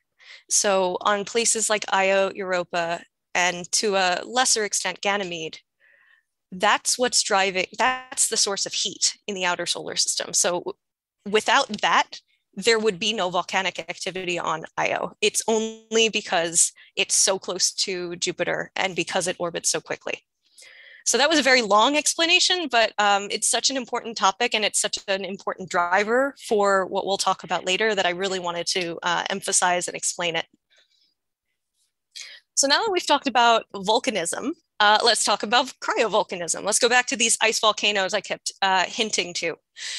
So first up, we're going to talk about Ceres because it's actually the closest potential cryovolcano in the solar system. So this is, Ceres is a dwarf planet that orbits in the asteroid belt. And from 2015 to 2018, it was orbited by a mission called the Dawn mission. And while the Dawn mission was orbiting Ceres, it found this prominent mountain called Ahuna Mons. And it wasn't until a little bit after that it had been discovered and it was really cool, like, wow, there's a mountain on a dwarf planet, you know, who knew? Well, we didn't know until we went there and saw it, actually. And through different study, we learned that it was a relatively young feature. And then through even more study of particularly what Ahuna Mons was actually made of, people started saying, hey, this might be a cryovolcano because there's no way we get that shape and that size with this kind of composition unless it's some kind of liquid oozing out. And Steve Desch and Mark Navu are two people that I work with now who actually put forward one of the first papers suggesting that Ahuna Mons could be a cryovolcano. So this is a very interesting result because this is, again, the closest one to the sun. So we're learning about the limits for cryovolcanism just by discovering where they are and where they might be. But what was really important about Ahuna Mons is that it also determined that cryovolcanism is possible if there is a high amount of ammonia present. Now, if any of you live in cold climates, you probably put antifreeze in your car during the winter. And you're doing that so that the liquids that you have in your engines don't freeze, which is a very good thing, or it's a very bad thing if they freeze. So it's a good thing to use antifreeze responsibly. So, but you're doing that because adding ammonia and other salts to a liquid mixture actually will lower the temperature that it would freeze at. So instead of normal water freezing at 32 degrees Fahrenheit, you add in some salt and you add in some ammonia and it could drive it down to something like 20 degrees. So your liquids will stay liquid for in colder climates. So ammonia ends up being a really important thing in cryovolcanism too, for exactly the same reason it's important in your cars. But there are other places in the solar system where cryovolcanism is. Jupiter's moon Europa, I think, is the perfect example of an ocean world. It's got a beautiful ice shell all around it, and then there's a thin liquid water ocean. So Europa is actually about the size of our moon, and I mentioned earlier it orbits Jupiter once every 3.5 days. So it's a very different system, but just to give you an idea of its size, it's about our moon, just around Jupiter. So the ocean itself probably has a lot of that salt water. Again, we see the presence of salts is a very important thing, but we're not entirely sure what kind of salt it is. It turns out it's a very heated debate that I am not going to comment on. I'm just going to say it is an active area of planetary science research. There is evidence, though, that the ocean is interacting with the surface. So again, we're seeing some kind of material coming out from the inside to the outside. So what is driving that is a big question. And once again, I'll mention that tidal flexing is the big driver of heat on Europa. Now, here are some of the features that we actually see. This is what I studied for years to do my PhD work. So if you have questions about that, feel free to ask. But I want to point out a couple of things here. One is that we're not entirely sure how these features form. Now, we can see really big features on Europa. These are very small scale features, and there are literally thousands of them over the surface of the moon. And yet we still don't really have an idea of how they form. Are they related to each other, or are these formed by totally different processes? We're still not 100% sure. But specifically this one here, this hybrid that's kind of in the middle of the screen, or the bottom middle of the screen, kind of looks like there's a little hill surrounded by a moat. And it is actually called a moat in the literature. And it's been theorized that this moat could be cryovolcanic outflow, that we might look at a hybrid feature and actually be looking at a cryovolcano on Europa. But again, Europa is not the only place. We just keep going out and out, and we see more and more of these cryovolcanoes. Titan's moon Saturn's moons of Enceladus and Titan are excellent examples of cryovolcanism hosting moons. Enceladus has these beautiful geysers that shoot out material from the South Pole. And Titan itself is the focus, actually, of an upcoming mission called Dragonfly.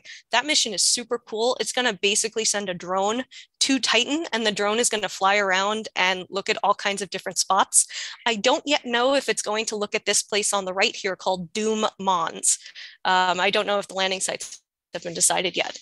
But Doom Mons, and yes, that is its real name, and I believe it's named after Tolkien. It's a Tolkien reference. And it's thought to be one of the biggest cryovolcanoes in the entire solar system. It's almost a mile tall, and it's 37 miles across. So it's very large. And this is about all we know about it, is we think it might be a cryovolcano, and we know how big it is, but we'd really like to learn a whole lot more about it and Titan in the process. But going even further out to Uranus and Neptune, we only have a couple of pictures of all of these objects. Remember how I said the New Horizons mission, all it could do was fly by Pluto and Charon. Unfortunately, an even earlier mission called Voyager 2, which launched in the 70s, it passed Uranus and the Uranian system in 1986, and it didn't even get to Neptune until 1989. So we have not seen these moons again since either 86 or 89. And yet we looked at them and we think, wow, there's so much going on these places, and then we don't understand it, especially with Triton, which is Neptune's biggest moon. And we think this is one of the prime examples of cryovolcanism, again, because of the texture of its terrain and how relatively smooth it is. But it's certainly not the only place in the solar system where these moons are. I do want to point out that these images are not to scale, that Triton is quite a bit bigger than Ariel and Miranda. So I really should have put scale bars here now that I'm looking at it, but I just want to emphasize, like, there's so much going on in the outer solar system, and stuff might be going on right now and we just have no idea. So happily, the Planetary Science and Astrobiology Decadal Survey came out 3 weeks ago, and it recommended that within the next decade, we start planning a return mission to Uranus. This is a really big deal because, again, we haven't seen any of the Uranian system since 1986. Now, it won't be for a very long time even after that. Like, all we have to do now is start planning the mission. We're not necessarily even launching the mission in the next decade, but hopefully within the next, let's say, 20 years, we will have new pictures of the Uranian system. Neptune's going to have to wait just a teeny bit longer, but I personally would love to see both. So now let's get to the big questions of cryovolcanism, though. Now, I keep saying, like, oh, we see it everywhere, but the truth is we don't really know how it works. This is a big outstanding question in planetary science. First off, there's the buoyancy issue. Liquid water is denser than solid water. So having water rise through an ice shell like liquid rock would rise through a rocky crust doesn't work in quite the same way because that buoyancy is reversed. So how does cryovolcanism work? How do we get any kind of eruption? And then the answer has to be something is pressurizing the interior and it's pushing the stuff out. So then there's a question of, like, where is that pressure coming from? But what even is a typical cryomagma composition? What is it made of? How sticky is it? How much gas does it have? What is its salt content? What kinds of salts are in it? What about bubbles and crystals? And we don't know. This is a big question mark in planetary science. It's like we clearly see evidence of it happening in many places in the outer solar system, but we don't know much about it. We don't even know how much cryo lava could be released. We don't know how often it happens. We just know that it happens. So I kind of sat there and I was like, you know what, maybe we should figure out what goes on, because, and this is where the whole idea for the proposal that the team put in came from.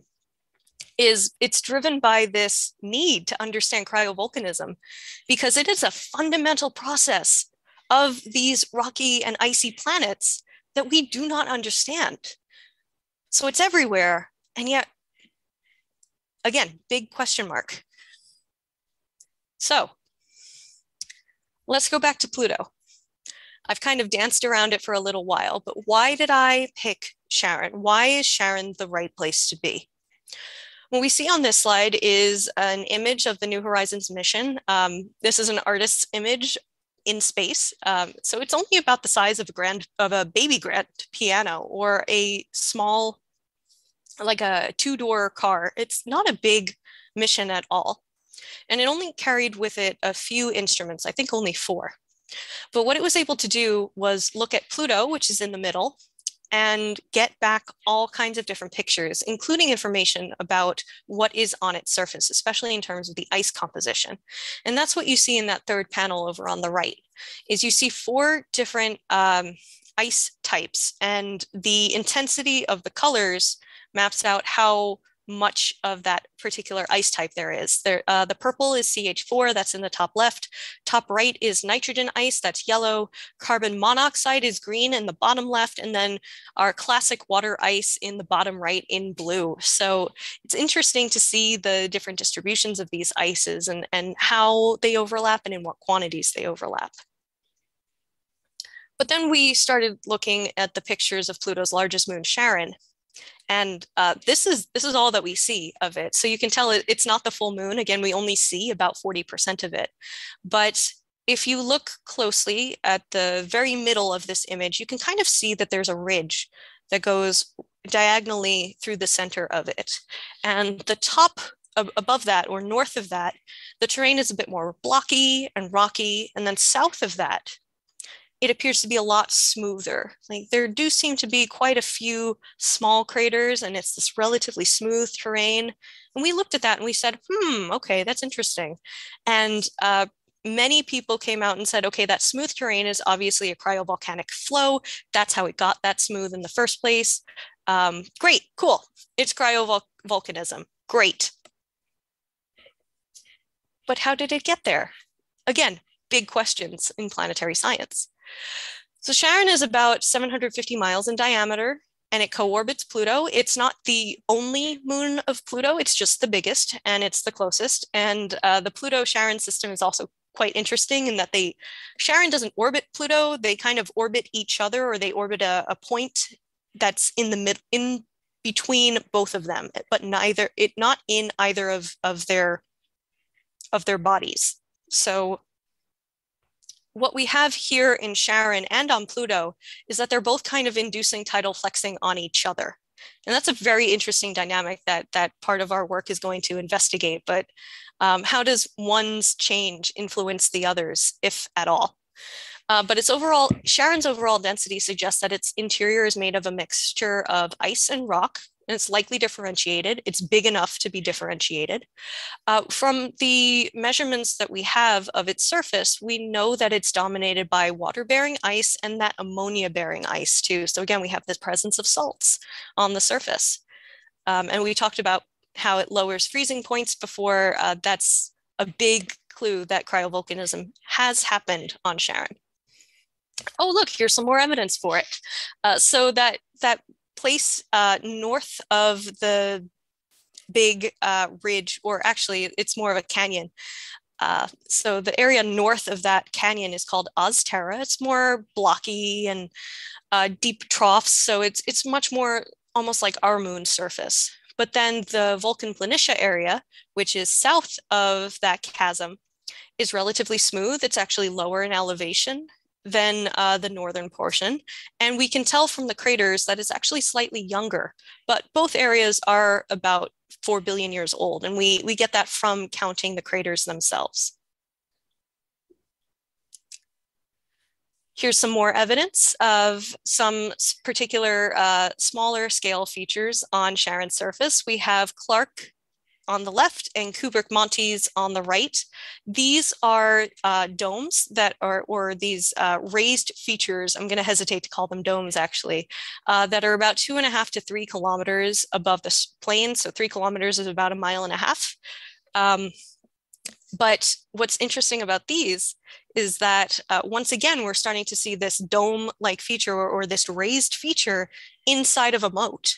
Remember how we saw that on Europa and we thought, oh, maybe that is evidence of cryovolcanism on Europa? Well, maybe that's what's happening here too on Charon. And it looks a little different because the rock and ice composition is different, but maybe there's something similar happening here. Oh, that's very curious though.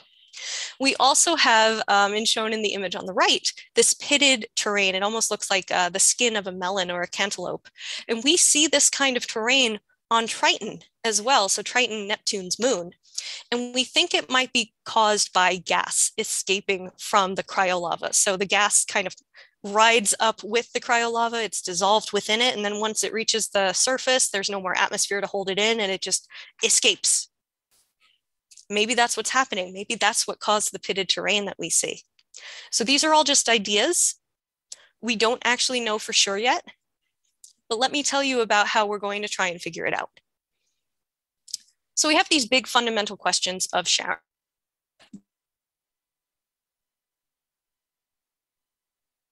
Relatively smooth material. It's made of ice and ammonia, and we have interpreted that as a massive cryovolcanic flow. We think it might have been caused by a subsurface ocean that actually froze. So as this ocean froze, it expanded because water freezes and water expands when it freezes. So as this ocean froze, it caused extension.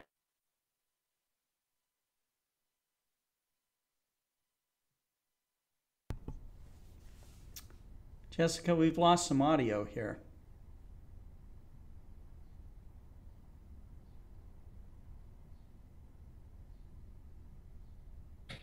Can you hear me? Yes. Okay, I apologize. What was the last thing you heard me say?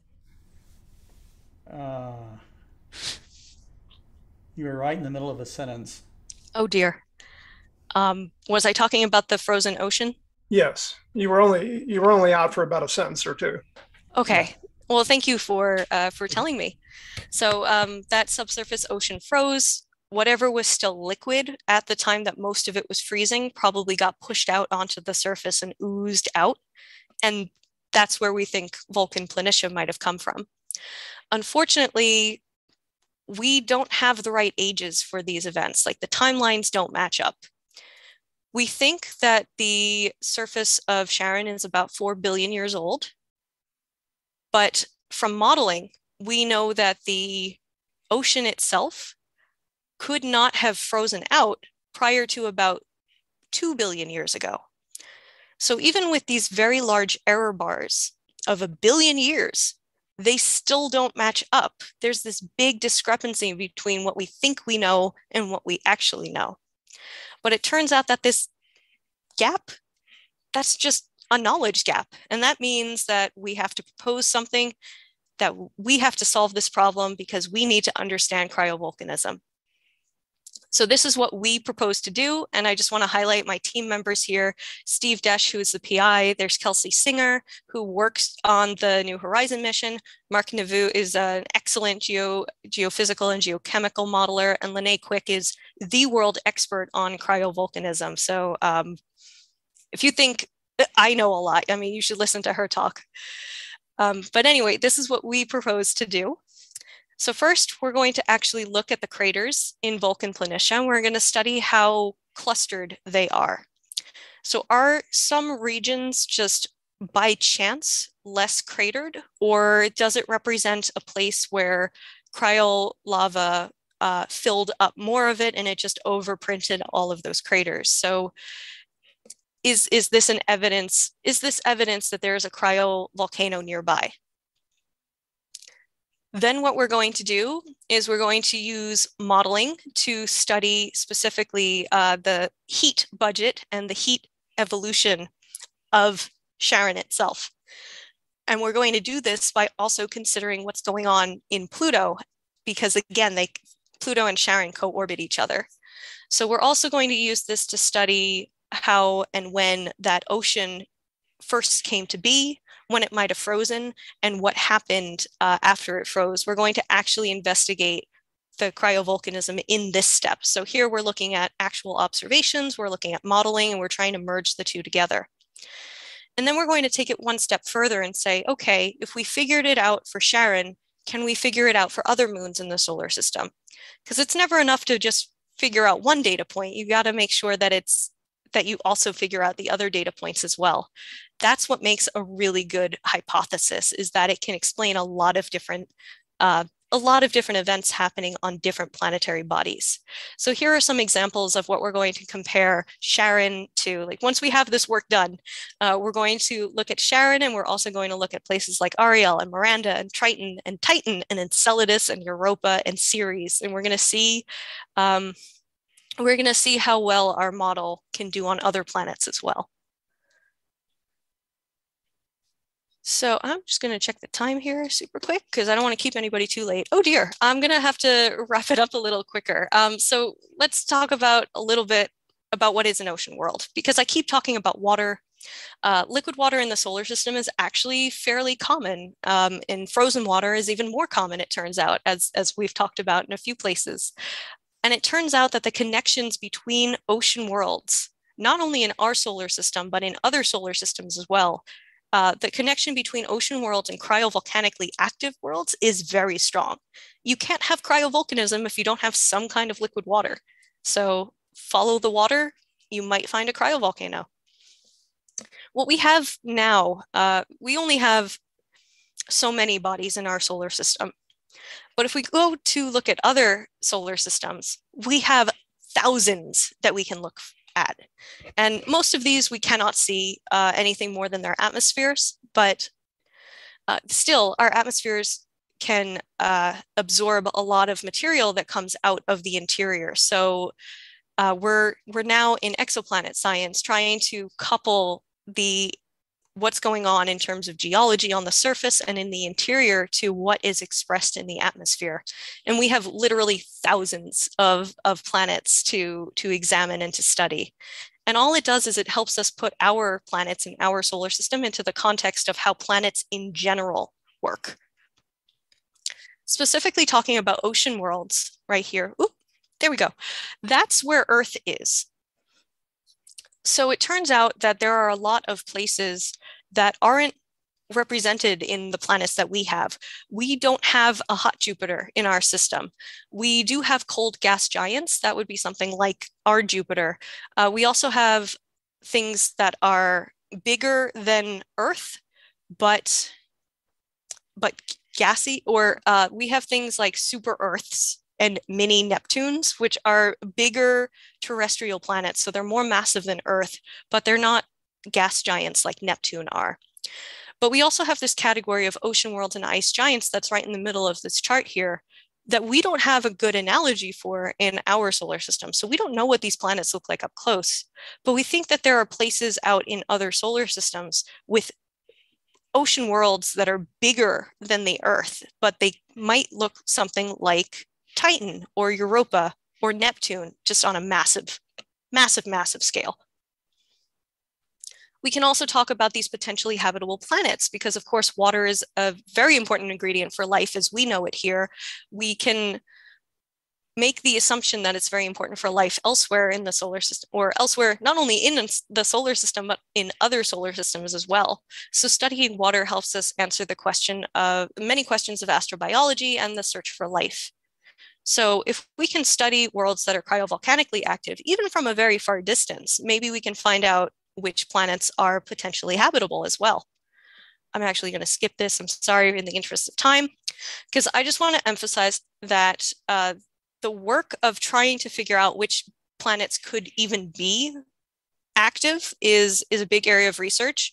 A long time ago, we talked about heat budget, which is how much heat is produced versus how much heat is released. And it turns out that, so Lene Quick, who again is on our cryovolcano team, she and her team examined 53 terrestrial exoplanets that were bigger than Earth and smaller than Earth. She considered tidal, so that flexing, and also radiogenic heat, because again, these are as big as Earth. They would have a lot of this radioactive element reservoir. And she found that all of these exoplanets that they studied should be either cryovolcanically or normal volcanically active. And more exciting than that is that about a quarter of them were probably ocean worlds as well, which includes the entire TRAPPIST-1 system that you might have quickly seen on the previous slide. So there's clearly a strong link here between planets that have water and planets that are cryovolcanically active or might be cryovolcanically active. And it turns out that many planets in general could be active right now. So why does this work matter though? First, volcanic rocks in general are a way to directly sample the planet's interior. And we don't have another way to do it. We can't dig down that far. So whatever comes up, that's our clue of what's going on on the inside. And it's they're the best clues that we're ever going to get. Volcanoes and cryovolcanoes put gas into the atmosphere, and that might be visible with future telescopes, not just the JWST, but we also can look at things like the more in the future, the Roman Space Telescope as well. That's going to look at terrestrial worlds that are closer to the black hole that was recently photographed in our own galaxy. We also know that volcanoes, along with plate tectonics, these are responsible for recycling material that might be critical to sustain life on a planet. Ocean worlds and cryovolcanism are very closely linked. So studying cryovolcanism actually does aid in the search for life, as well as understanding a fundamental process in the solar system that currently we really don't understand. So I think that's the end of my talk. Here are some highlights from it. I hope we still have some time for questions, but if you don't have a chance to ask a question tonight, feel free to email me. That's my email on the screen. And thank you all for listening. I hope you enjoyed this talk. And yeah, I'm open to questions. Well, thank you, Jessica. I saw that Chuck had put the response about in chat. Let's start with that one. Thank you, Chuck. So Chuck writes, the horizon distance, from the summit of Olympus Mons, based on a height of 21.9 kilometers and a Mars radius of 3,389 kilometers, would be the square root of h times 2r plus h equals 385 kilometers or 239 miles.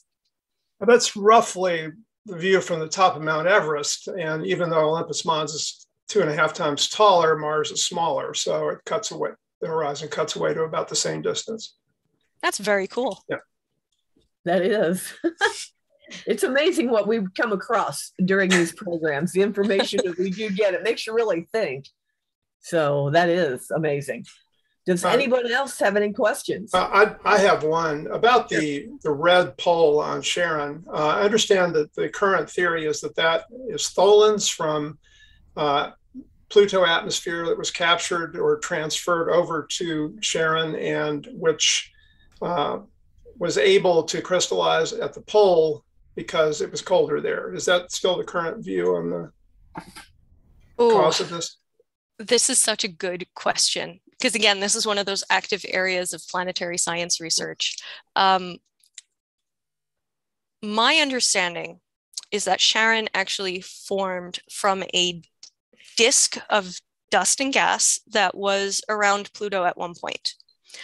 I think this would have happened after a giant impact event. So part of Charon is Pluto, is made from parts of debris from Pluto itself. I can also say that there's work that there's a student out in Purdue, oh my goodness, Stephanie Menton, who works with Mike Sorey, and she has been looking at how ice, this is going to sound very, very wild, but I promise you it's true. There might be seasonality on Charon, and this would happen very, very slowly because of how far away the entire system is. But over millions and billions of years, there might be migration of ice. And it seems that all of this ice and this tholin material might just end up migrating to the pole and then just kind of camping out there. So I think that's what's going on. This is, again, it's a really big question, and I think there's a question mark on this too, where it's like, this is what we think is happening now. As we learn more, we're going to update our answers, but it's a lot of different things. So yes, I think the short answer to your question is yes, it probably came from Pluto, but part of it might have come from Charon itself, and it wasn't necessarily put there at the beginning. It might have actually moved there from elsewhere. Thank you. Jessica, I have a question. If I try to think of the whole solar system and the volcanism that goes on throughout the solar system, is there any? I mean, if you think of like a star having quakes and ringing, and do you think that there is any correlation, any connection at all to the solar system itself having some sort of movement or harmonic? Oh, wow. This is also a really good question.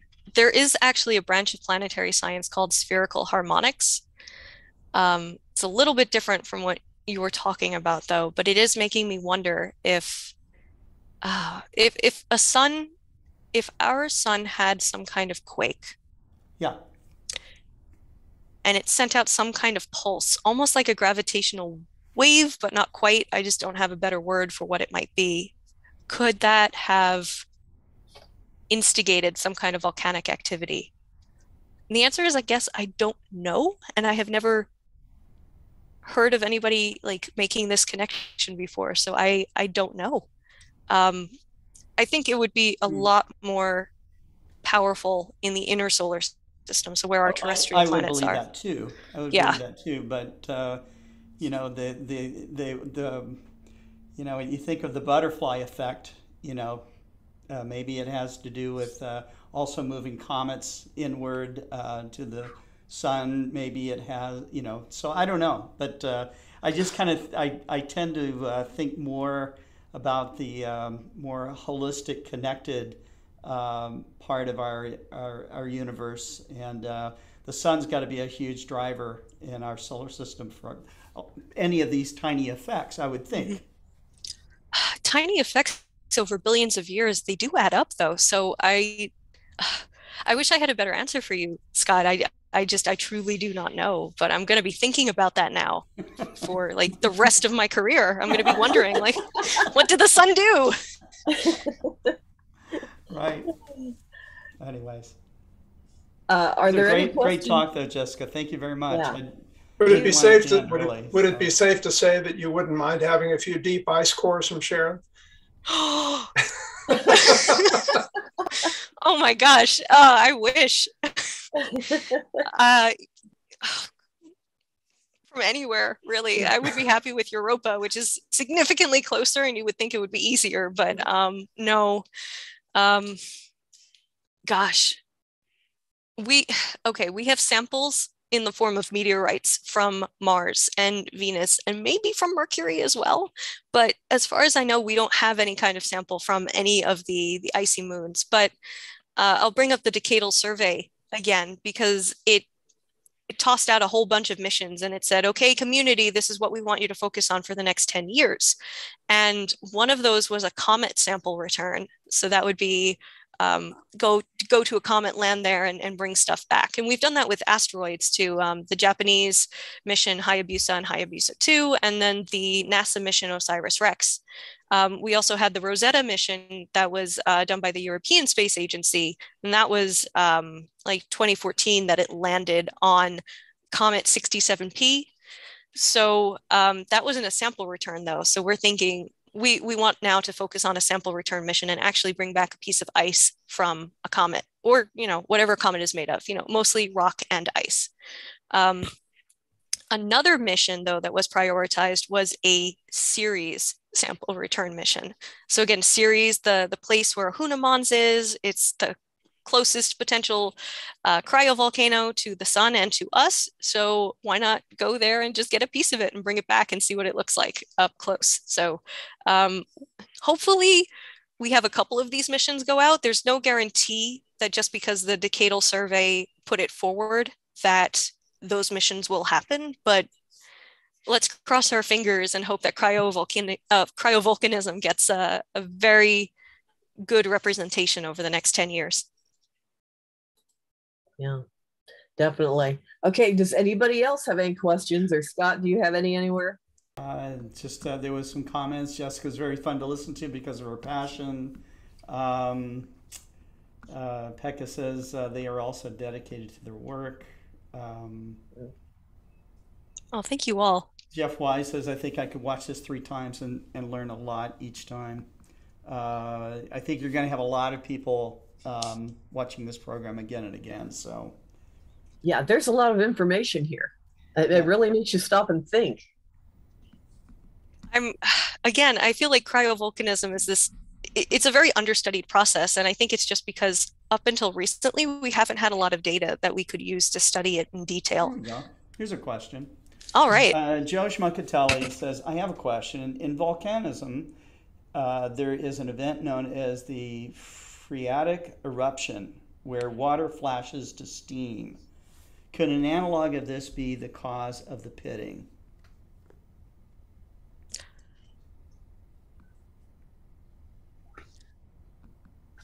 Ooh. Oh, okay. This is a really good question. So I'm not by training a volcanologist. So you're getting answers that based off of one class that I took in grad school. A magmatic eruption, yes, it does result in a lot of steam that suddenly gets released because it finally reaches the surface. So it's part of explosive volcanism. And usually that happens around a vent. So the pitted terrain that we saw on Sharon, it's not near anything that appears to be a vent. That doesn't mean it is not near a vent. The vent could have existed and then actually filled in itself once the eruption ended. So maybe it's just invisible now, or maybe we're just not looking in the right place. Part of my work is going to be looking at all of these places in very fine detail to see if there's anything that we missed, to look for any evidence of a potential vent. So it could be the result of a phreatomagmatic eruption. but I would say only by the vent surface. The extent of the pitting terrain that we see probably suggests it's more of an outgassing event, but there's no reason to think that it has to be one or the other. It could just be both in different places. Okay. Is there any word on the proposed Enceladus sampling mission? Mission? Yeah, that's actually one of the, so there are 3 different classes of mission types at NASA, and there's the Discovery class, which is the smallest class. There's New Frontiers, which is what New Horizons was actually part of, and then there's Flagship. So the next flagship mission is going to be Europa Clipper. That's going to launch in, very soon actually, 2024, I believe, and then it should get to Europa in 2030. So only 8 more years to wait, everybody. The next flagship mission after that is probably going to be that Uranus mission. But one of the potential options for that middle class of mission is not an Enceladus sample return, but a specifically dedicated mission to go to Enceladus with very high-tech equipment to analyze its plumes in as much detail as possible. So again, not a guarantee that that mission will happen, but it is a priority over the next decade. Thank you. And another question, what would be the most interesting object to scientists beyond Pluto? Beyond Pluto. Oh, okay. I was going to say Triton, but that's not beyond Pluto. So, oh, darn. Well, I snuck the answer in anyway. I'm torn between like what I think is the coolest versus what I think is actually possible to do. Because I would love to go to the TRAPPIST-1 system and see what it looks like to see a solar system around a totally different star type, especially because at least 3 of those planets are thought to be in the habitable zone. So what do those planets look like up close? What is their geology like, and what kind of geophysics is going on there? Realistically, because I don't think at least not in my lifetime, certainly, but I don't think we're going to go to the TRAPPIST-1 system anytime soon. So a mission that I would like to see within the solar system, but beyond Pluto, would be a mission to the Kuiper Belt object Haumea, which I have studied, so I'm a bit biased towards it, but let me tell you how cool it is. It's an object that's kind of shaped like a fat pancake. So it's about 1,000 kilometers long. It's about 800 kilometers wide, and then it's only about 700 kilometers along its axis. So it's like really long and not so tall. So it's kind of like a maybe it's like a stack of pancakes kind of shape, but it also has a rotational period of about 4 hours. So it's the largest, fastest spinning body in the entire solar system. And there's a big question of like, how did it get to be that? How did that happen? And if that wasn't cool enough, there's also 2 moons that it has. It has a ring system. It also has a red spot on it that might be organic material. So exactly what kind of material that red spot is, very interesting question. Could Haumea also have been an ocean world and a cryovolcanically active body? We don't know, because we can only look at it through telescopes. So we've never actually sent a mission out that way. So I would say the coolest object beyond Pluto, still within our solar system, would be that Kuiper Belt object Haumea. And then there was a question, although you might have already answered this. Are there any moons that have moon quakes or movements on tectonic plates?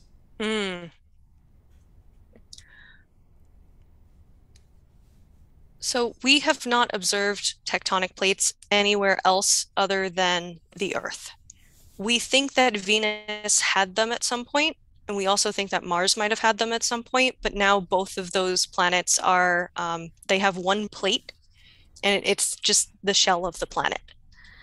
Europa is actually the closest place that I could think of that might have what is the closest to tectonic activity. And I have to really couch my language there because it's not exactly the same as what we have here on Earth. what we see on Europa is a lot of ridges and we see a lot of bands. So there's clearly areas on Europa where there's some kind of extension happening, and there's also some kind of compression happening, like is very common on tectonic plate boundaries under on Earth. In 2014, a paper came out led by Louise Proctor that actually coined the term subsumption, which is not quite subduction, but clearly something that might be happening where a piece of the ice is actually starting to go underneath another piece of ice. Now, again, we don't know for sure because we only have like one mission's worth of Europa data. We're hoping that when we go back with the Europa Clipper mission and when it reaches there in the Europa system in 2030, that we might see some changes on the surface, and we might be able to estimate how long those changes took to happen, whether they happened rapidly or slowly over time. And we might see evidence there on Europa of the closest thing to tectonic plates that we see anywhere, except Earth, of course. Okay. Is that it? I think so. All right. So people were generally blown away, Jessica, and really, really impressed with your passion and your knowledge. And you gave them a lot to think about. So I think that's great. Definitely. Well, thank you all for having me, and thank you all for being here and asking such incredible questions. This was really fun. Well, thank you, Jessica. We're so glad to have you, and your talk it just boggles the mind. It makes you stop and really, really think about a lot of different things that I never really thought that much about. So thank you. We definitely appreciate it, and I hope you have a great weekend and wish you luck on all of your work that you are pursuing. Thank you. When we publish our papers, I'll be sure to let you know. Yeah, do that. We'd love to know. So, all right. Well, thank you.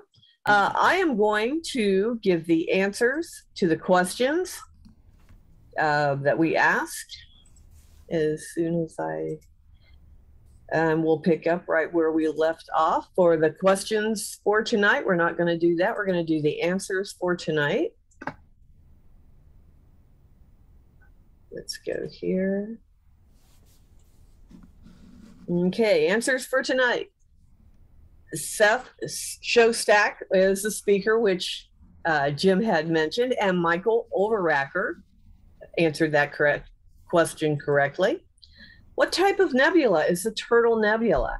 It is a planetary nebula in Hercules, and Josh Kovac answered that question right. And approximately, how many times has the sun flared during this week? It is approximately 30 times this week alone, which is just amazing. And Andrew Corkhill answered that correctly.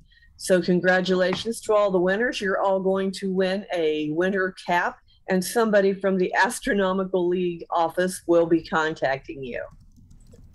So I would like to thank everybody, Jim Fordice, all the information for ALCON. He's the president of the Albuquerque Astronomical Society. Scott Roberts, we couldn't have done this without you. Thank you very much. And David Levy, as always, he's always part of it and always starts us off. Chuck Allen, hey, your talk was amazing too. That was a lot of fun. Thank you.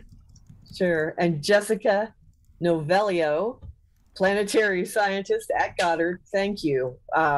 Amazing talk. So many. This was really a great night for a lot of amazing talks. So thank you all. I appreciate you being here so much. We've enjoyed everything that you have done.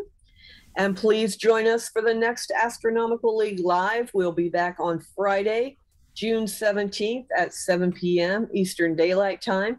And we'll come back with more information about that a little bit later on. So unless anybody else has anything, we say thank you to all. I say thank you to everybody on this show and for everybody that's watching us. We really appreciate it, and we hope you've enjoyed it as much as we have. So thank you very much. And unless somebody has something else to add, we'll go ahead. Somebody's wanting to know, is this the last broadcast I'm going to do tonight? And the answer is yes. He said I have to get some sleep. He's in Sweden, so he's like way up late. So anyways, you have an international audience watching this. Thank you so much, everyone in the audience, for your great questions and for sticking there with us through a couple of programs. And hopefully you got a lot out of that. I'm sure you did. So I know you did. Yep. Terry, thank you so much. Terrific program. And thank you, Scott. We couldn't have done it without you. So thank you very much. And thank you, everybody. We appreciate everything you do. We'll catch you next month. All right. All right. Bye. Take care. Good night, everyone. Good night. Okay, thanks.